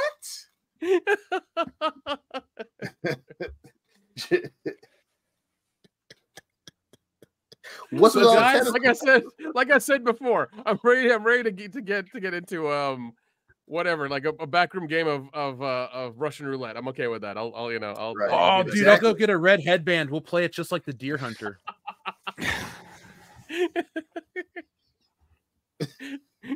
Does this work for me? Like this, like a t-shirt? We'll go play out. There you go. You're all set. I know, man. So, guys, I think it's time to put this baby to bed. I think it's time for that. So, anything else you guys want to say before we put this baby to bed? Free yayo. Don't fuck with Mother Nature like Dubai has done. Yeah. Oh yeah, you tell us about that real quick. Hold on, I'll go to Dubai. I'll go to Dubai. Dubai has had 48 hours of rain that they have not. It's more rain than they have in an entire year of rainfall. They've been cloud seeding, and they're saying that's not the problem because he had predicted rains coming in. But this is the first time I've heard of it fucking flooding like this to the point where it's damaging like cars and buildings and okay, planes cannot even take off or land because there's so much rain on the tarmac. Seriously, the videos of planes trying to take off and they can't. Yeah, it's their infrastructure was not built for that shit. Dude, look it up on Twitter, man. It is wild. Like Dubai is fighting for its life right now. Yeah, don't they have that big, huge building too? The tallest building in the world, the Mia Khalifa or whatever it's called. Pretty much, yeah. Inside that tower. Yeah. Here we are. Here's Dubai right here, folks. Oh, good. See, it looks like a sunny day. Doesn't look that bad. I'm drowning in Dubai. Yeah, it looks like don't travel to Dubai by yourself. I can't swim, Dion. Help! I can't stand up. Just stand up, you tall. Oh, okay. I'm good. I'm good.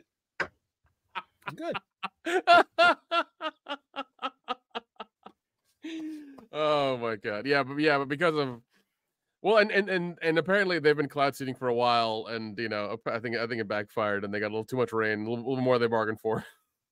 But the good thing is it's all fresh water. They don't have to desalinate from the ocean anymore. Well, maybe they do, but we'll see what they do, man. But that shout out to the motherfuckers working for a living in Dubai. I know shit ain't easy right now. One thing I learned recently, that the new thing in Dubai is for a lot of these trillionaires to import field trucks from the US and drive them around. I'm not kidding. Like the truck from Twister, they want that one the way it is so they can drive it around. Not Bugattis, not Lamborghinis, not even that shit. They want like a 1989 Ford field truck to drive. I got an idea. Let's start a business where we get really shitty American stuff and sell it to wealthy people in other countries and make them think they want. I am 100% there for it.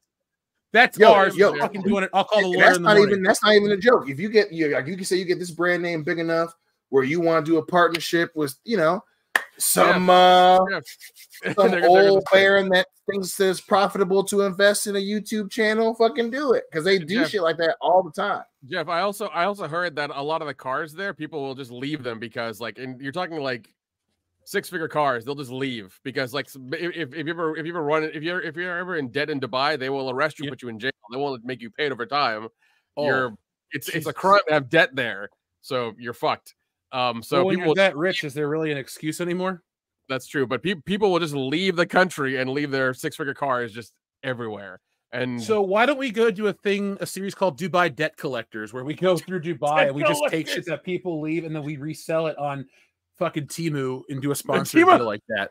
So to that point, the car theft in Dubai is crazy because of shit like that. So they park their shit on the street, blah blah blah blah blah. And the abundance of high-priced cars in a small area is a big deal in Dubai. So like a lot of professional security people, they're security. You make a lot of money in Dubai. Say you build a car park with walls, fence, and a couple cameras because it's an issue over there. So I'm not. That's a serious. We roll to Dubai. You can see an abandoned Ferrari. Hop in that bad boy and steal it off. They make a lot of money out of Dubai. You know what I'm saying? Yeah, and you're talking big money because they have it. They have a mall. They have a mall in the middle of the desert that you can ski in. Why? Because they're in the middle of the fucking desert. Exactly. Because why not? You answered your. Because why not? You got that much money. Fuck it. Let's build a city in the desert. They terraformed a beach to look like a map of Earth. Really? They built an island for the UFC. Yeah, they did. Yeah. They have beyond fuck you money. Yeah, buddy. Jeff's over here. Just fucking around in the green screen. It's a great feature, man. I can become Gary Busey in a minute. Anyway, we have super chats to read. Thank you, folks. Oh my god. Dr. Coffin Nails. I can't read it at the same time. FYI, April 18th is actually a copyright date of Action Comics #1. The most likely actual release date is probably May 3rd, 1938. So what you're telling me is James Gunn made a fake holiday out of a bullshit date for social media? I mean that seems like the most James Gunn thing to do. Yeah. Fucking Does he Mr. look better at the Technicality microphone? over here. Yes. Hold on, let's try it this way. All right, so that's Gary Busey talking? Is that cool? Is that convincing? Like he's in the room with me right now? Sure, Yeah, why a little not? bit. We'll go with that. Mr. Joshua, Dion, get me a fucking lighter. Thank you, Dr. Coffinails. Jack White says, if you want a sneak peek of what I'm talking about, just Google the name Rias Grimory. I'll take a screenshot. I'm not gonna. Oh my god, let's not do that right now. Yeah, let's just take a screenshot. Jeff, don't do it on your computer, okay? We need your computer to run Oh, the I'm channel. not. I'll do it Don't on worry. mine. Thank you, Nick. Take one for the team. Run it through your 47 AI deepfake VPN Nord software security systems and Friendster, and it'll be safe. And pause. Thank you very much for your generous super chat. He says, so in 2021, I went down a deep rabbit hole on the Defoe murders of 1974. Since then, I have been going over the idea of more domestic violence thriller type Amityville movies based on the family and the crime that would follow. The DeFeo murders. Oh, is that the one where that's guy... Amityville Horror. Oh, okay, sorry, that's one. Okay, I was thinking of them as the one where the guy got caught on America's Most Wanted, the old man. It was like in the same part of the country. Anyway, yeah, I would watch that kind of stuff. I like horror movies, or I like those types of stories that are kind of, dark. Yeah, man, it's why it doesn't have to be makes slashers. a lot of money, man. Little bit of truth makes it all the better, baby. Oh yeah, a little bit of meat, a little bit of onion makes it better too, Dion. A little bit of meat, a little bit of onion.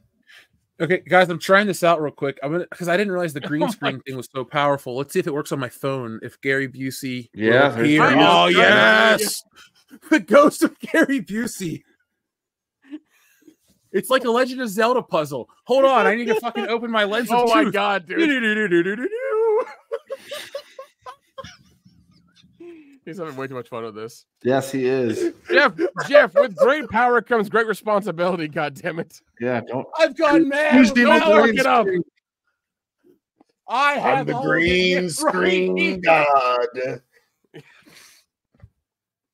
Anyway, and pause. I gotta say, Amityville Horror was always awesome until you found out that some of it, well, not the DeFeo part, but the other part of the movie being the house being haunted was bullshit. And that was kind of disappointing. I'm like, that's the one I wanted to believe in. There's so many knockoff Amityville movies right now. It's hilarious. Yeah, but none of their remakes have Ryan Reynolds. So that's true. That's true. Saw that in theaters.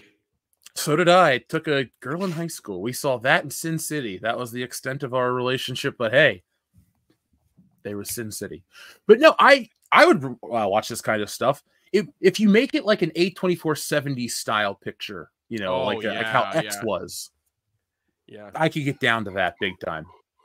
Speaking of that, Maxine's coming out soon. So, oh yeah, I saw the trailer during Civil War. Dude, it looks so good.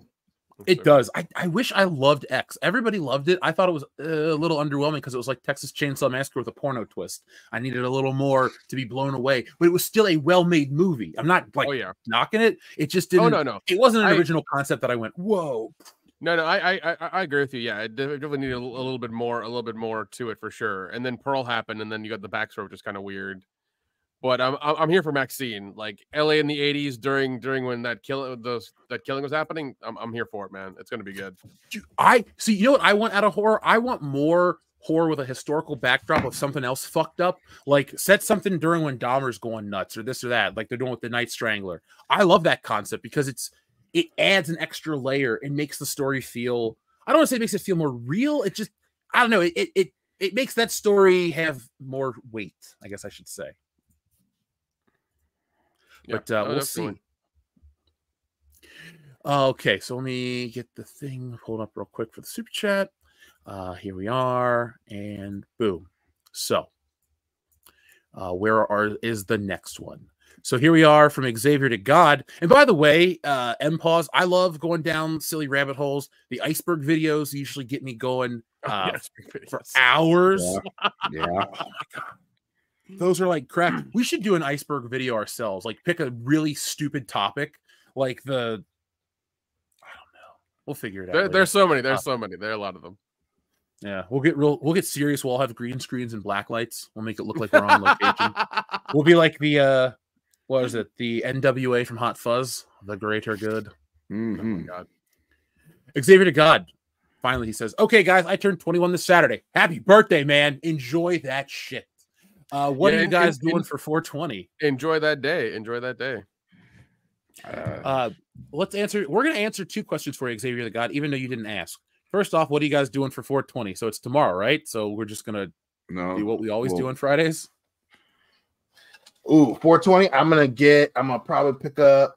Oh, it's Saturday. Shit, Devin's going to his dad's. Saturday. Fuck. I was gonna get high and take the whole family to a movie. Well, I can't take my big boy, my nephew, but that's my plan.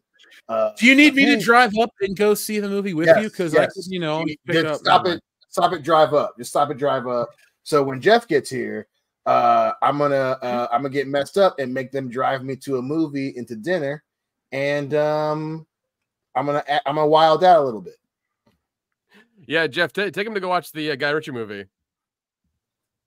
Ooh, the Ministry of Ungentlemanly Warfare. Yeah, yes. Dude. It's Henry Cavill and these dudes killing Nazis for 2 hours, so it's fun. Yep, so, him and Jack Reacher. Yep. If I actually do show up, like, are you going to be surprised? If you were to act, I would be surprised, as in we were joking. But if you were, I wouldn't be mad. I'd be like, "Fuck yeah, dude! It's 420. We're gonna have a great weekend. Let's hang out. I just got paid and everything." Yeah.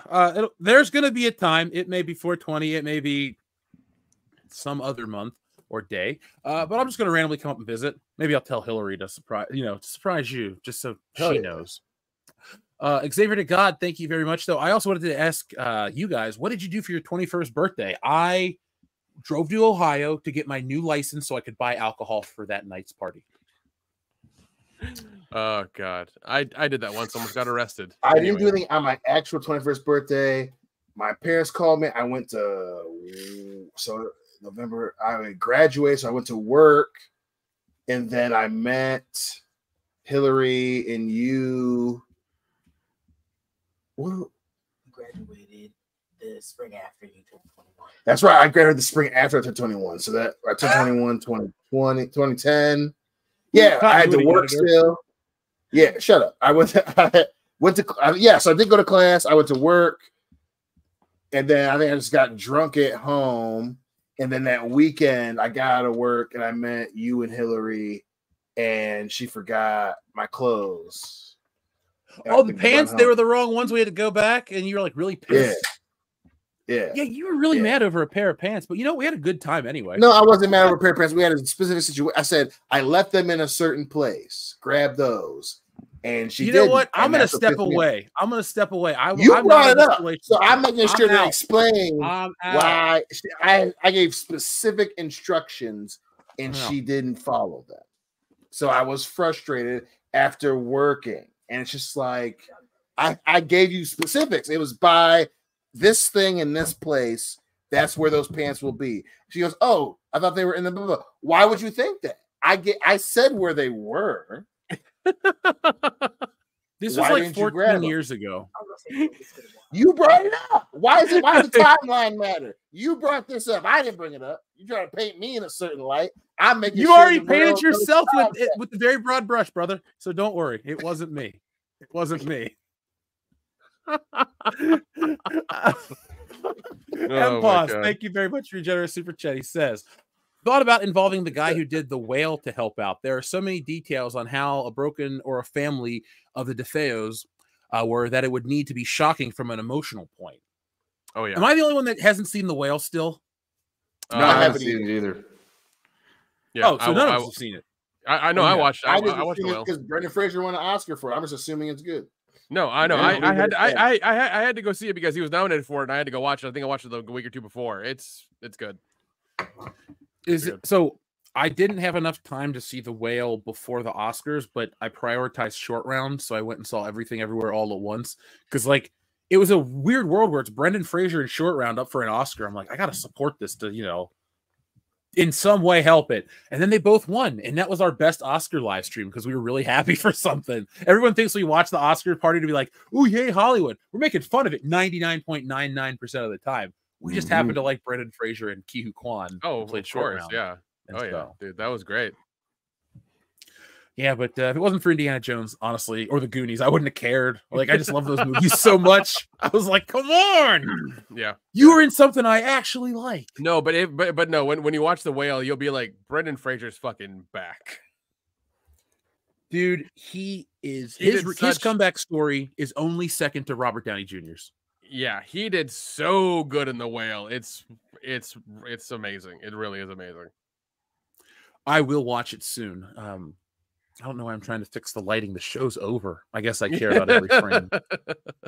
All right. So, folks, we have reached the end of tonight's World Class Bullshitters podcast. It's been another wonderful night here on YouTube, X, Twitter, and Rumble as of now. So thank you to everybody who's joined us across all platforms here on the internet. Now, if you're ever wondering about our live schedule, we go live every Thursday night. We've been doing it since 2015. Same time, same channel. Join us each and every week.